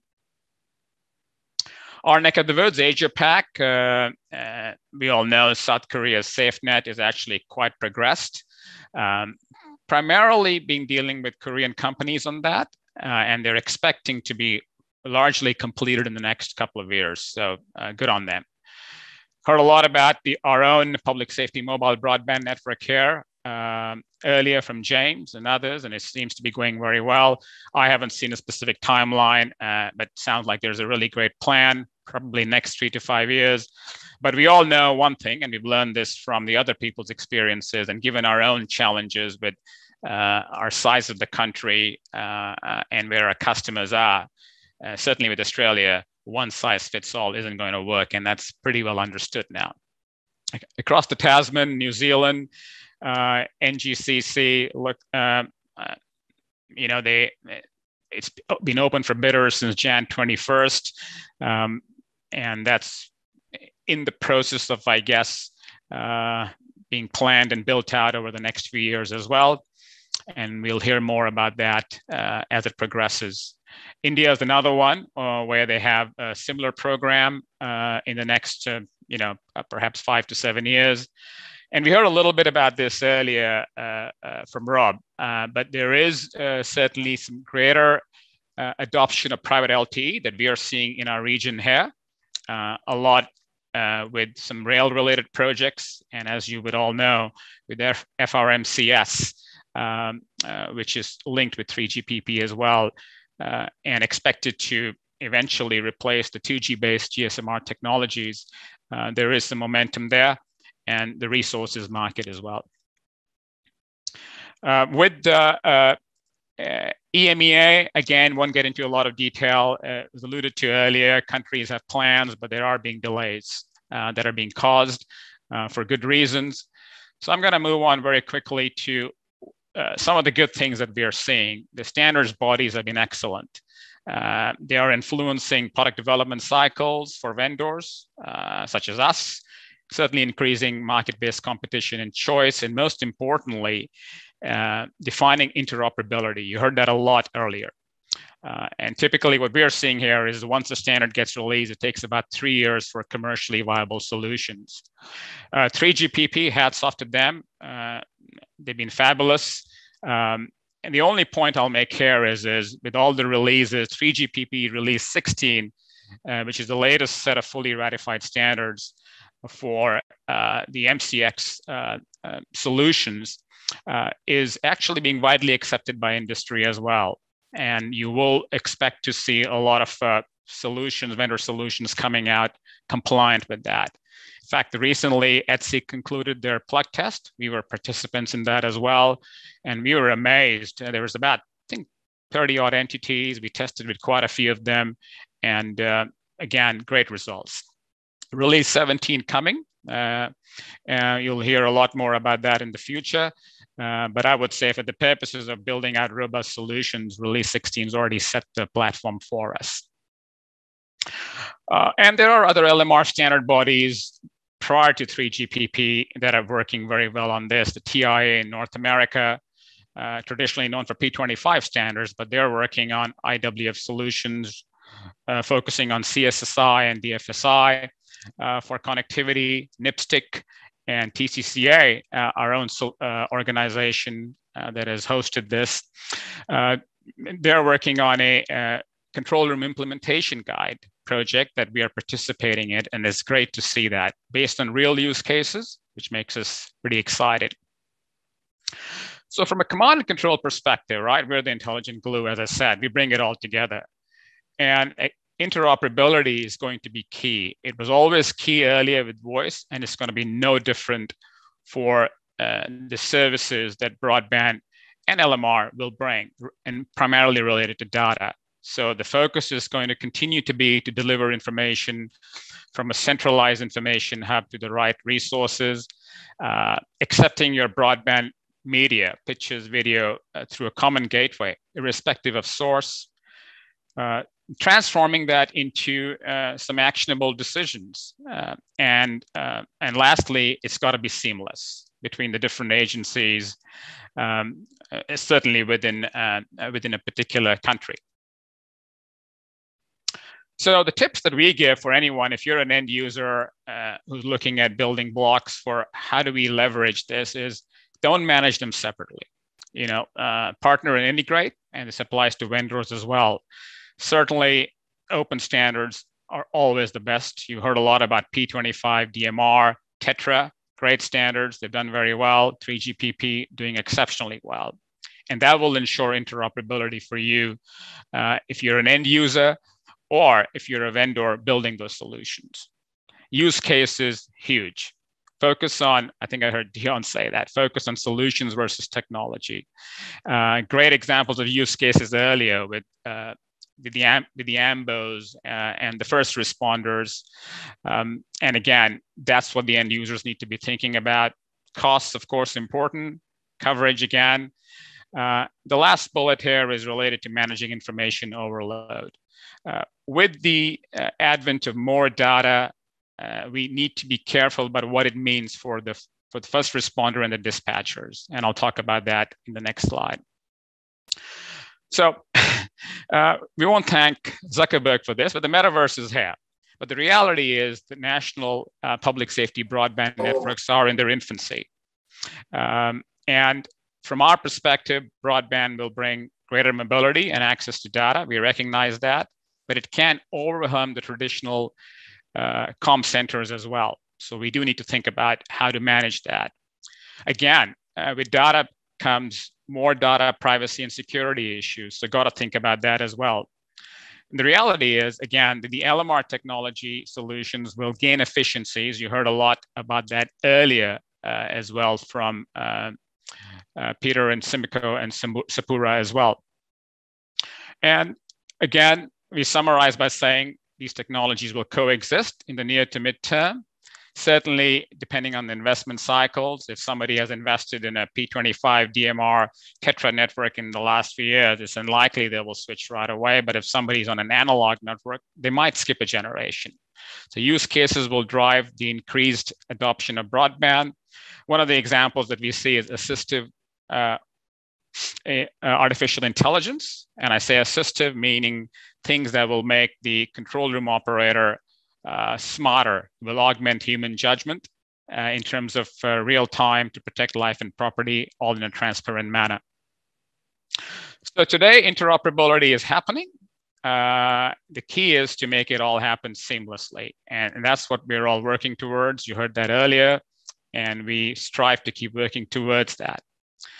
With that, I guess I'll just say that we do have a white paper on interoperability that's available on our website. Go have a look, and I'll be happy to take questions. And thank you again to the organizers for the opportunity, as well as to my peers who made some great presentations. Thank you. Thanks so much, Ranjan. Absolutely no question that interoperability is key to our future. And that, of course, as you pointed out, is based on standards. I'll now hand over to Kevin Graham. Kevin's ACCF Director and CEO-elect of the TCCA, and he'll talk about some of the developments in standards and the new releases. Kevin, over to you.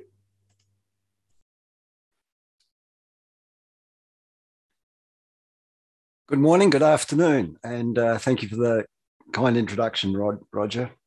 It's with pleasure I am able to join the session today, and I'm also very humbled to have been elected as the new TCCA CEO.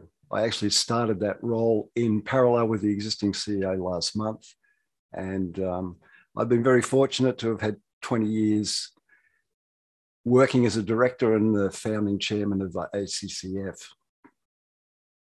Today, I plan to share some topics on the roadmap for mission and business critical communications and the way that the TCCA, ACF, and our global members, and also our global affiliate organisations are organised, and some of the actions that have taken place recently, and what are some of the priorities over the next 12 months.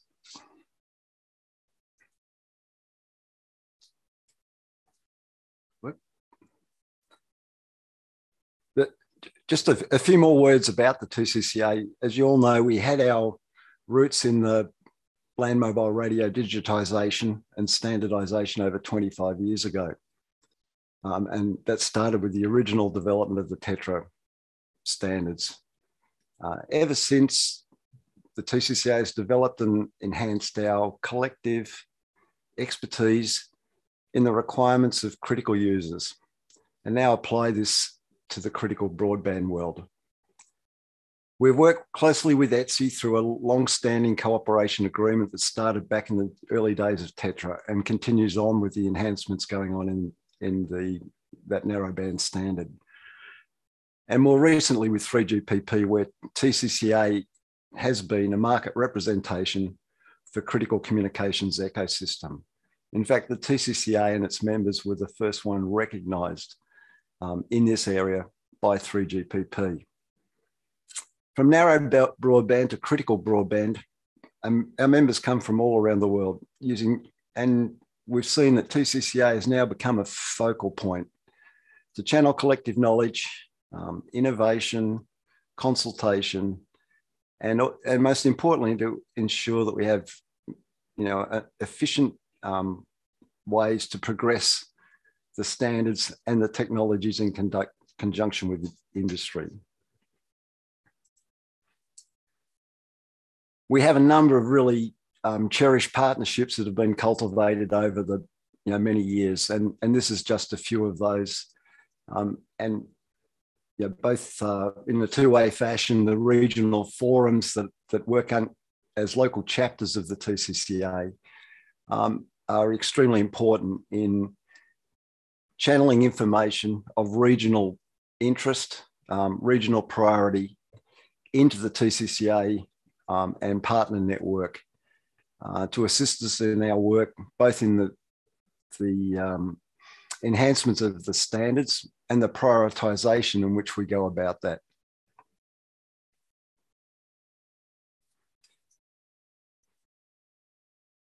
Just a quick pictorial just to remind everyone about the organisations and peers working in both the narrowband standards and the broadband.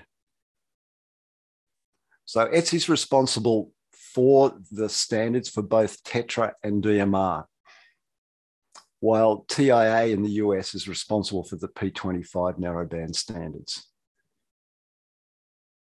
And work is continually going on with all these three standards and enhancements to ensure these standards and the technology meet end user functionality going forward. So the broadband is completely undertaken by 3GPP, and as everyone knows, 3GPP has been responsible for the cellular standards right from GSM through to the current implementations of both 4G and the significant work going on in the 5G space. I mean, one part of this that's extremely important for the mission critical functionality, both in terms of PTT, video, and data, is the work that needs to go on in implementation of the interworking function that has been defined through the 3GPP standards with the other parts of the ecosystem that will help enable the interoperability and conformance of the various wireless bearers. I put this slide up just to show you, if you are not aware, what are some of the relationships between all of the entities that are engaging with 3GPP. For those that may not be aware, there are 6, or actually 7, 2 out of Japan, what are called operational partners.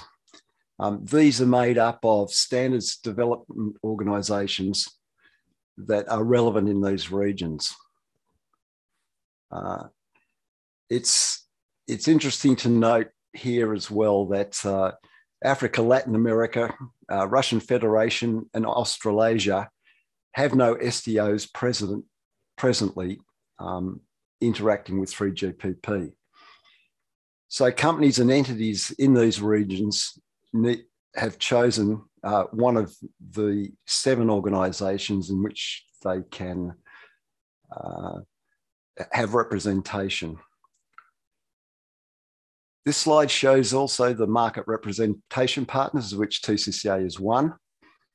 You have the 5G projects as well as the SDOs. And I've depicted with the thick blue arrows, the paths where representation is provided to 3GPP. And these blue arrows cover all of the requirements from both consumer end use cases through to use cases and representation for various verticals that exist and that are emerging that need to be catered for by the standards. And I think, the important point to note here is the thin blue line, as I would like to call it, is the thin blue line of mission critical functionality. And we shouldn't forget that, against all of the other proponents involved in the standards, we need to punch above our weight as a mission critical, business critical, collective stakeholder liaison to ensure that the programs for critical standards development are in fact heard and carried forward through 3GPP. We're competing against a number of very heavy duty colleagues, and we need to make sure that our mission critical functionality is well represented, collected and prioritised and elaborated effectively into the standards bodies.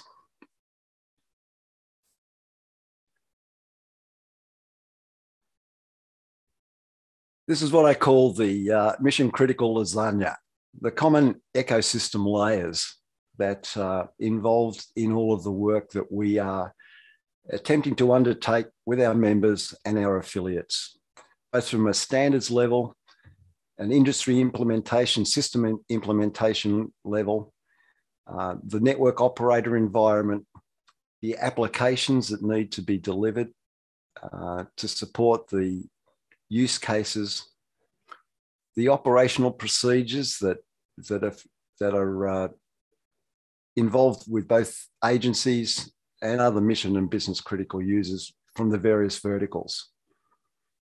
And on top of this is the government involvement, both from a legal and regulatory perspective. And this includes the harmonisation and equitable access to spectrum to deliver this capability to the critical users within our jurisdictions. I think a number of of us have seen this type of chart before, but you know, we are now seeing through real life experience the pathfinding projects like UK, South Korea, where they are planning a total trend move to LTE. We're seeing a number of countries where they are looking at a managed approach to transition based on the fact that they have potential end of technical life for some of their existing national PPDR networks, whether it's technical end of life or economic end of life of that. They are considerations in terms of the timescales they have for transition and or augmentation of broadband capability. And obviously the rail industry is one that is on a very tight timeline, given there's expected obsolescence of the GSMR rail network technologies across the world.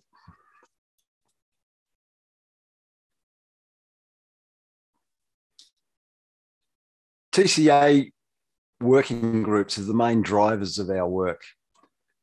They are open to all qualifying members, and we encourage the widest possible participation. In many cases, we work through project-specific task forces. We also have country and regional specific forums that focus on specific geographic requirements. And obviously ACCF in Australasia is one of those examples. I'd like to just cover a few areas in which we are devoting significant resources at the current time, particularly around our work in the critical broadband space.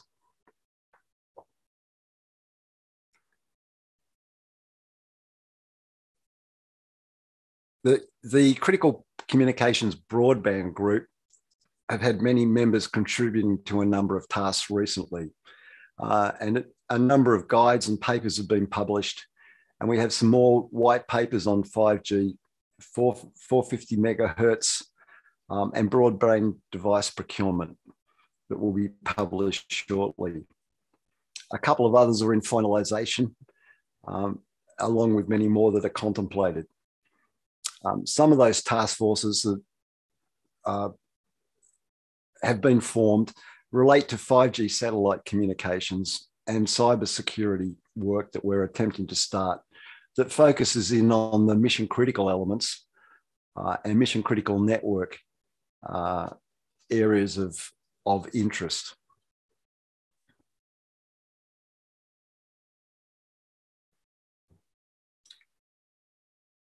Ranjan mentioned the 3GPP release program. We're currently working on release 17 and work has commenced on formulating the requirements for release 18. And you can see the proposed dates for the work in these particular areas. So where are we heading from current work on release 17 and work commencing on release 18? In general, we have enhancements that are being worked on in terms of both coverage, capacity, and other enhancements. And these include ensuring that the work that's been done with mission critical standardization in 4G is translated to the 5G domain.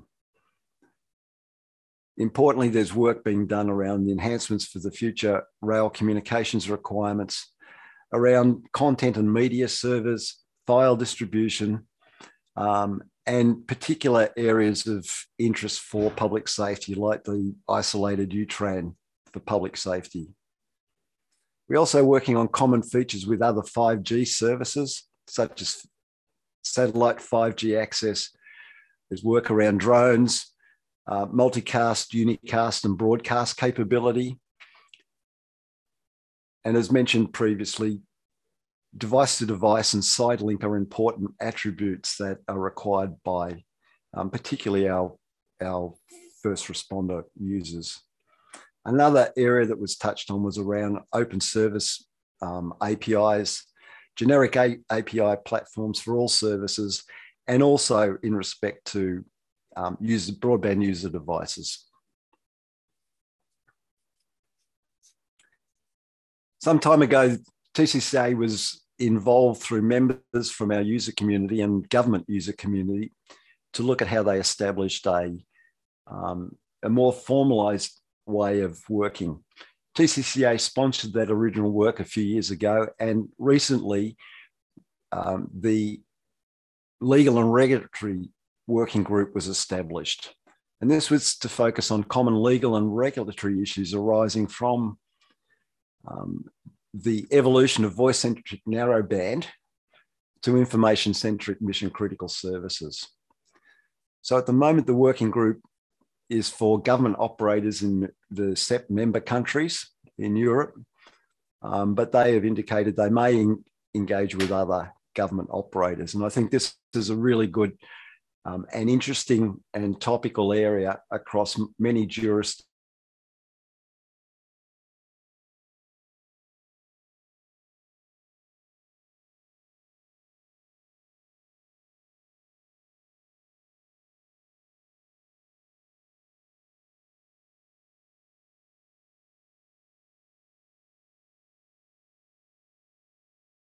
And operators cannot participate due to some of the confidentiality reasons of the information exchanged.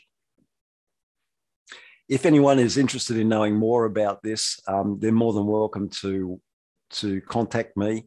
I know some of the representatives of this are quite willing to share non-confidential information around the work that they're doing in terms of legal and regulatory to pave the way for their public safety mobile broadband strategies.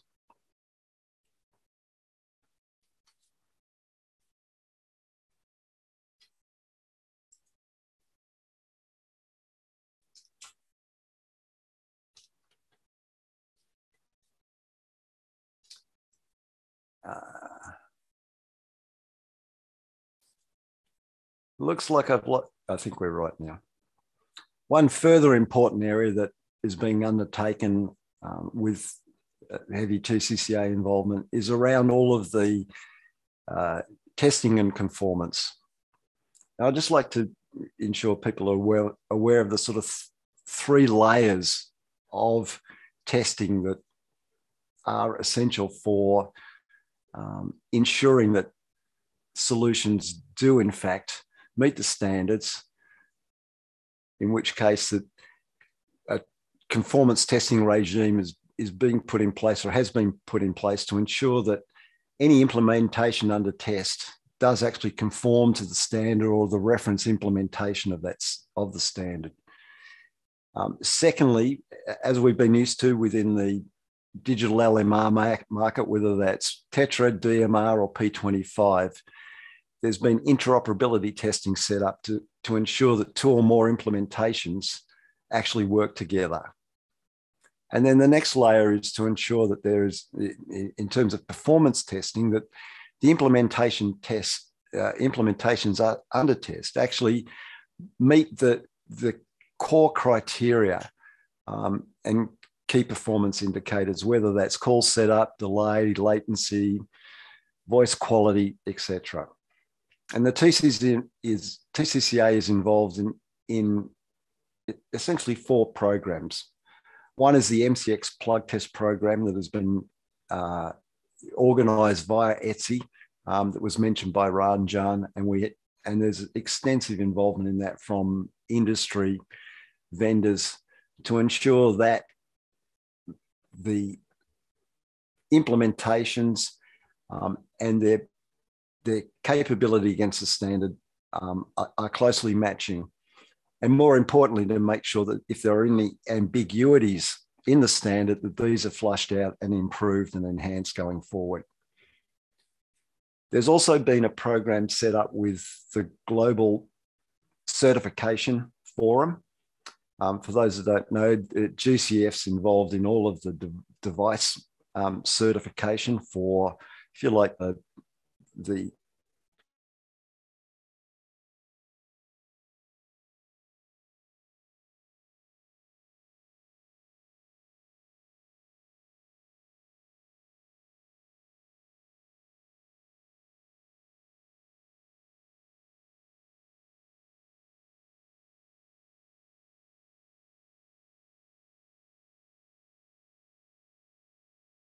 a viable certification program against which current and future devices could be certified for mission critical functionality.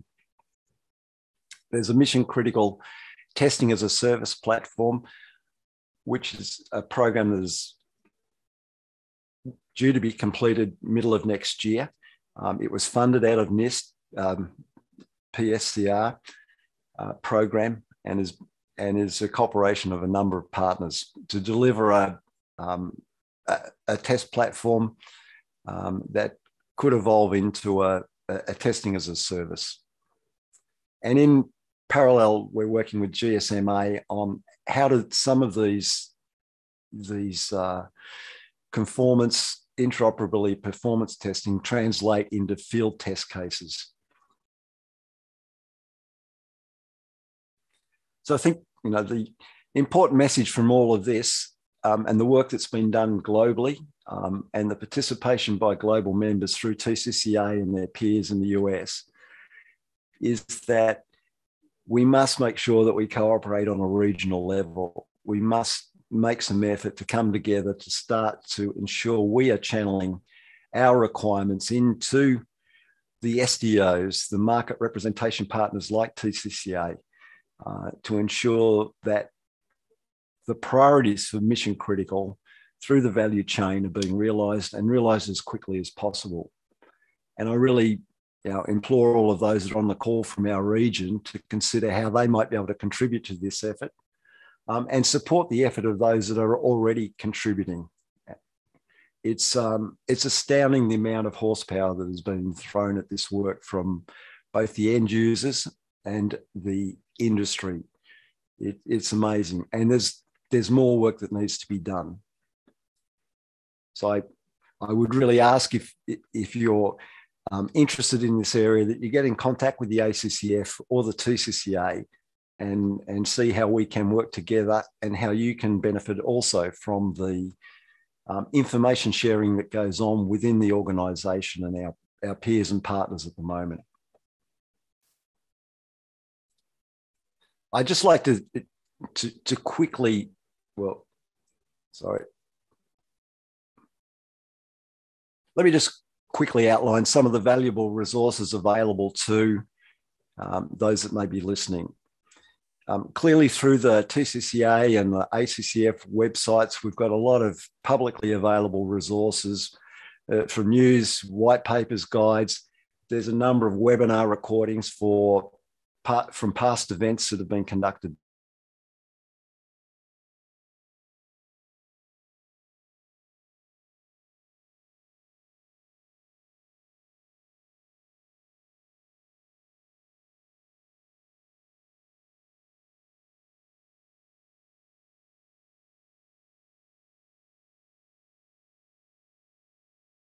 Program.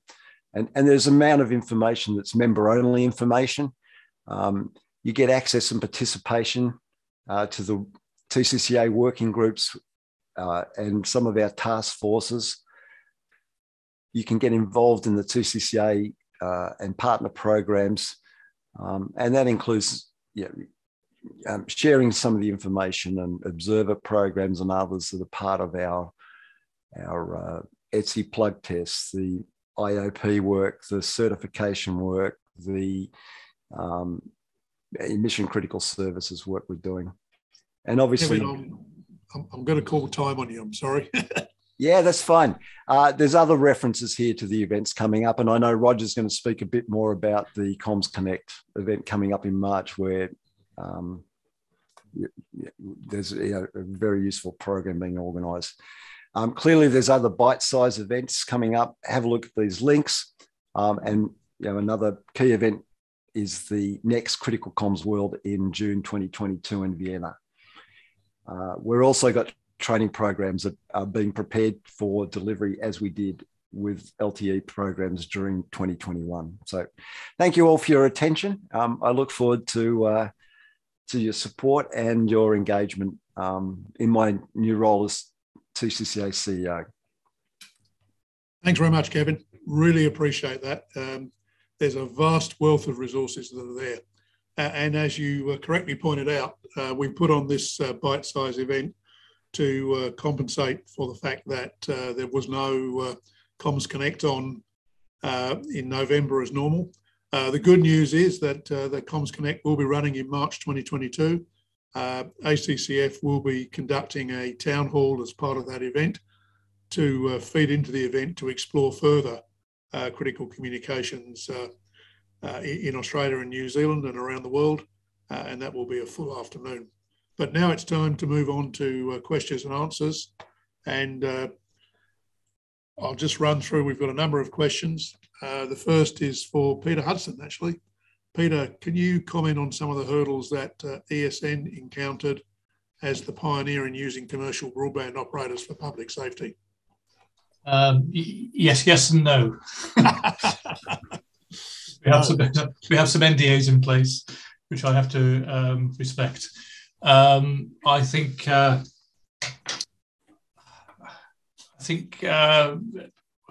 in all honesty, ESN started out probably too quickly. It also started before standardisation actually started happening. So they started down a proprietary route, which was known at the time. It was a conscious decision. So there've been quite a lot of, I think, resets and sort of re-looking at what they do. But they have, I guess, as part of that process, being a little bit ahead at times of the actual MCX standardisation, which of course has caused a few problems along the way, and they are genuinely trying to get a service that is as good as the airwave network it's going to replace, which is quite a tall order. It's a good network, so I think and user expectations are really high. The bar is high for what they're trying to do. So they've got a number of, if you like, sort of hurdles to get over, but they are also hitting sort of genuine issues. So things like performance of E/No-Bs, etc., when actually trying to set up group calls very quickly, are all things which they're now running into, which are being raised back within 3GPP, etc. So they're practical problems around using, if you like, commercial equipment in a slightly different way. So numbers of problems around that, but it's largely, I think, because they did start very early, and they've probably been a little bit ahead of the curve in some cases in actually finding some of the issues. Yeah, I think that's very true, and hopefully we get the chance to learn from some of those things. Thanks, Peter. Yeah. I appreciate you managing the balance between NDA and non-NDA. No problem. The next question is for Peter Scarlata. Peter, you mentioned IoT as being a key and emerging part of critical communications infrastructure. Can you elaborate a bit on some of the examples where that's being used today? Yeah, absolutely. So we've got quite a few examples at the moment. So our new released EC800, which has only been out a month, by the way, is already being used by an Australian fire agency who uses a tablet, for example, to display the location of their firefighters, which is completely interfaced with P25. So it's the combination of P25 and we say LTE there. Internationally, as I mentioned also through my presentation, the Irish and the UK ambulance services use the 4Com home device, where they're completely taking data back from all the items or the technology inside the ambulance and piping that back through to the CAD systems through multiple streams. So there's just a couple of things there, and there are plenty more examples. Perfect. Thanks very much indeed. James, the next one's for you. You mentioned that there were opportunities for industry to get involved with the Connectivity Innovation Centre that you set up. Can you elaborate a bit about how that's done and who to contact? Yeah, look, Roger, at the moment we're sort of in the throes of establishing the engagement sort of approach. So we've just, as I said, announced the leads, or the joint leads for that. And we can come back to this forum with some more detail on, the best way to engage on those problem statements. So I'm happy to send that out to this group and the attendees here today in terms of the best formal way to tap into that. Oh, that's great. That'll be really good. Thank you very much. No problem. The next question is for Dion. Hang on a second. Yeah, Dion. People were interested in your discussion on user training and how we enabled users to function in a fallback situation when the rich data feeds that we're getting from some of the broadband services are lost. Sure, there was a couple of questions there, Roger, for me. So I'll pick up on the first one first, the fibre security one. I think that is massive. I think we're seeing more and more the need to secure the data as it goes across and the air, but also more particularly as it goes across the internet, as we use that as a bit of a backbone for moving data around and having things in the cloud. So, and then there is the whole privacy aspect, which is legislated in many countries around the world. So I think it's a big issue, and I think it would be unwise not to give some strong thought around that space. So with the user training, I think when it comes to that, it's a great topic, right? And I think repetition is the key. I think when you're talking about users and how you enable those users to function, it's keeping that information in front of them regularly. It's having them use it, almost forcing them to use it in scenarios every now and again, just to ensure that they kind of know what to do when they need to fall back, so those operating procedures are not lost. That would be my suggestion there. Thanks. Thanks very much. A question here really for all panellists. I think for all the presentations, coverage and resilience were recurring themes. So what do the panellists see as the emerging technologies in coverage extension? This is open to anyone to go for. Otherwise, I'll pick someone. Yeah, look, I think I can mention one thing. For example, we spoke of a few solutions there. One is our DMR coverage extender, where data actually enables through a DMR network. If you have a portable, it can bounce off a mobile and a vehicle and get back to the network. So that's been out for about a year now and is doing really well. And of course, the extension by LTE and satellite. As we mentioned earlier, we also have technology for that, as do others. Where now you can actually drive out of a radio network and the system will automatically flip over and go through to LTE. So that is now available. Fabulous. Any other people want to comment on that at all? Yeah, I can say I think I agree with those sentiments. I think the key thing we've got to consider is actually keeping the mission critical link. So actually the quality of service that users expect across whatever extensions happen to come. So I think people talk about Wi-Fi, satellites, various other things. I think it's all possible, but we're just going to be very, very cautious that the actual quality of service you get across all these different links and the intervening hops actually does provide the real service the users want. Yeah, I think that's right. Yeah, and Robbie, I think just some of the spectrum bands that we've been looking at and seen getting hot now, the sort of 410, 450, maybe not in Australia, but certainly elsewhere in the world, is sort of coming back into play. And I think that really, if it's going to be terrestrial-based coverage, clearly 410, 450 is key to that.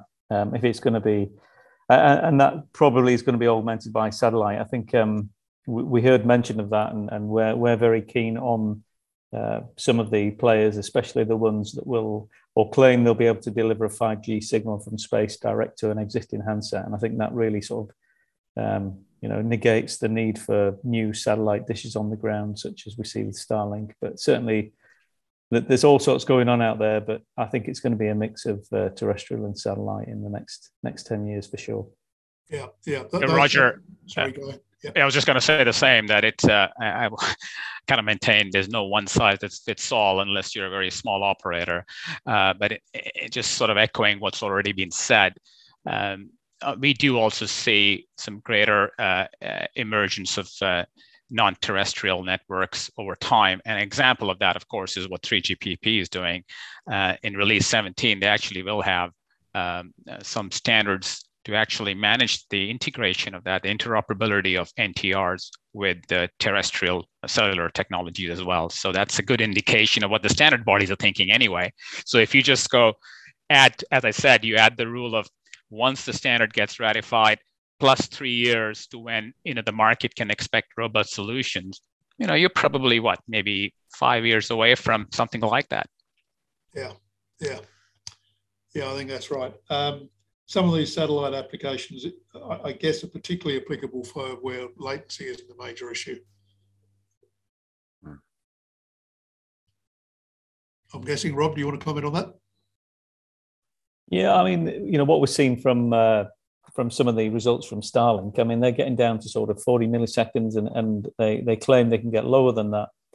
And for most applications, 20 milliseconds, 40 milliseconds is probably more than enough, in terms of the cost coverage compromise. You're not going to want to be operated on by a Da Vinci robot in the middle of the outback via a satellite link, but certainly, if it's driving a road train across Australia, 40 milliseconds, 20 milliseconds is probably doable if there's some onboard sort of localized sensing and safety measures as well. So, yeah, it's clearly you can't change the laws of physics, but yeah, for sure, many applications could fall within that envelope of 20 to 40 milliseconds, I think. Thanks.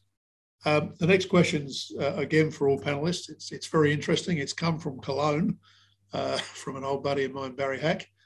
So Barry must be up very late, I think, or up very early, one way or another. The question he's asked is really interesting. What he's saying is, if we assume that we keep narrowband services running for the next few years, why are we bothering with LTE? Why don't we just make the leap to 5G? Don't know who wants to pick that one up. To have a go at that one if you want. I think I don't think it's one or the other from our perspective. When we talk about broadband, we certainly we're talking about building on the existing sort of generations of technology, and in some instances today that's still going to include 3G. But definitely as we move forward, that foundation becomes 4G and yeah, no question in the future 5G.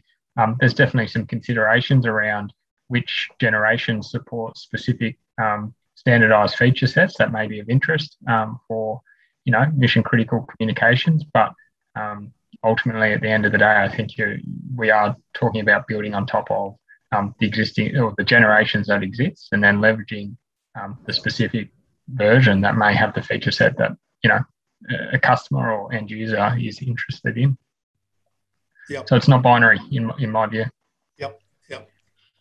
Roger, I would sort of echo that again. I agree with James. It's not sort of one or the other. And one of the things I alluded to in my presentation is it depends. The market forces will decide this, but also will depend on where that individual client is on the current investment cycle. And I gave an example of, if you look at the classic, LMR progression, right? Analog networks, digital standards came along, and some people went P25, some TETRA, some DMR, and then LTE, 4G, and there's 5G, 5GS, and so on. And in some cases, if you're a huge client, but for some reason you haven't migrated from analog to digital, you might skip a generation and go straight to LTE, and in other cases. So I think it's not to answer the question of a friend in Cologne, who I don't know what time it is there, but hats off to him for staying up this late. I think you will see in some cases clients will do that, and again, it will be based on their their individual requirements. Yeah. I think it's also worth saying, I agree, it's not one or the other. It's probably one then the other, or a combination of both. But we've got to be careful that everyone's not chasing jam tomorrow. So the 4G standards for LTE are just about stable, and a lot of the holes are fixed. 5G, the ink just drying on the paper. If we always say it's the next thing, then we never actually achieve it. So we have to put a stake in the ground, start somewhere. Yeah. Dion, I'm not sure how much you can say, but New Zealand's going down a similar track, sort of using what's available today and building on it for the future. Is that correct? That is absolutely right. And I think in the New Zealand space, you're at the mercy of the national providers, to be fair, and available spectrum. And I'd also suggest that I think in Europe, while there might be a population density that would support an LTE-only sort of infrastructure, I think out in New Zealand and Australia and the US, that's just not commercially feasible. So I think that the whole convergence is going to have a bigger part for us out on this side of the world. Yeah. Anybody else want to comment before we come to a close? All right. Well, I think it just remains for me to firstly remind everybody that Melbourne Comms Connect, 8th or 10th of March, we'll continue this discussion, and there are, what I've already seen, many exciting presentations at that event, so I hope to see you all there in person. Secondly, please consider joining the ACCF, because it's through the ACCF that you can get this kind of information on a consistent and regular basis and know what's happening around the world and be showcased to the world. And lastly, to really go through and thank, firstly, everyone for attending and spending the 2 hours online. And we peaked, I think, at 101 attendees, which is absolutely fantastic. And to thank James, Peter Scarlata, Dion, Rob, Ranjan and Kevin for their time in presenting. So thanks very much to everybody, and see you in March at Comms Connect.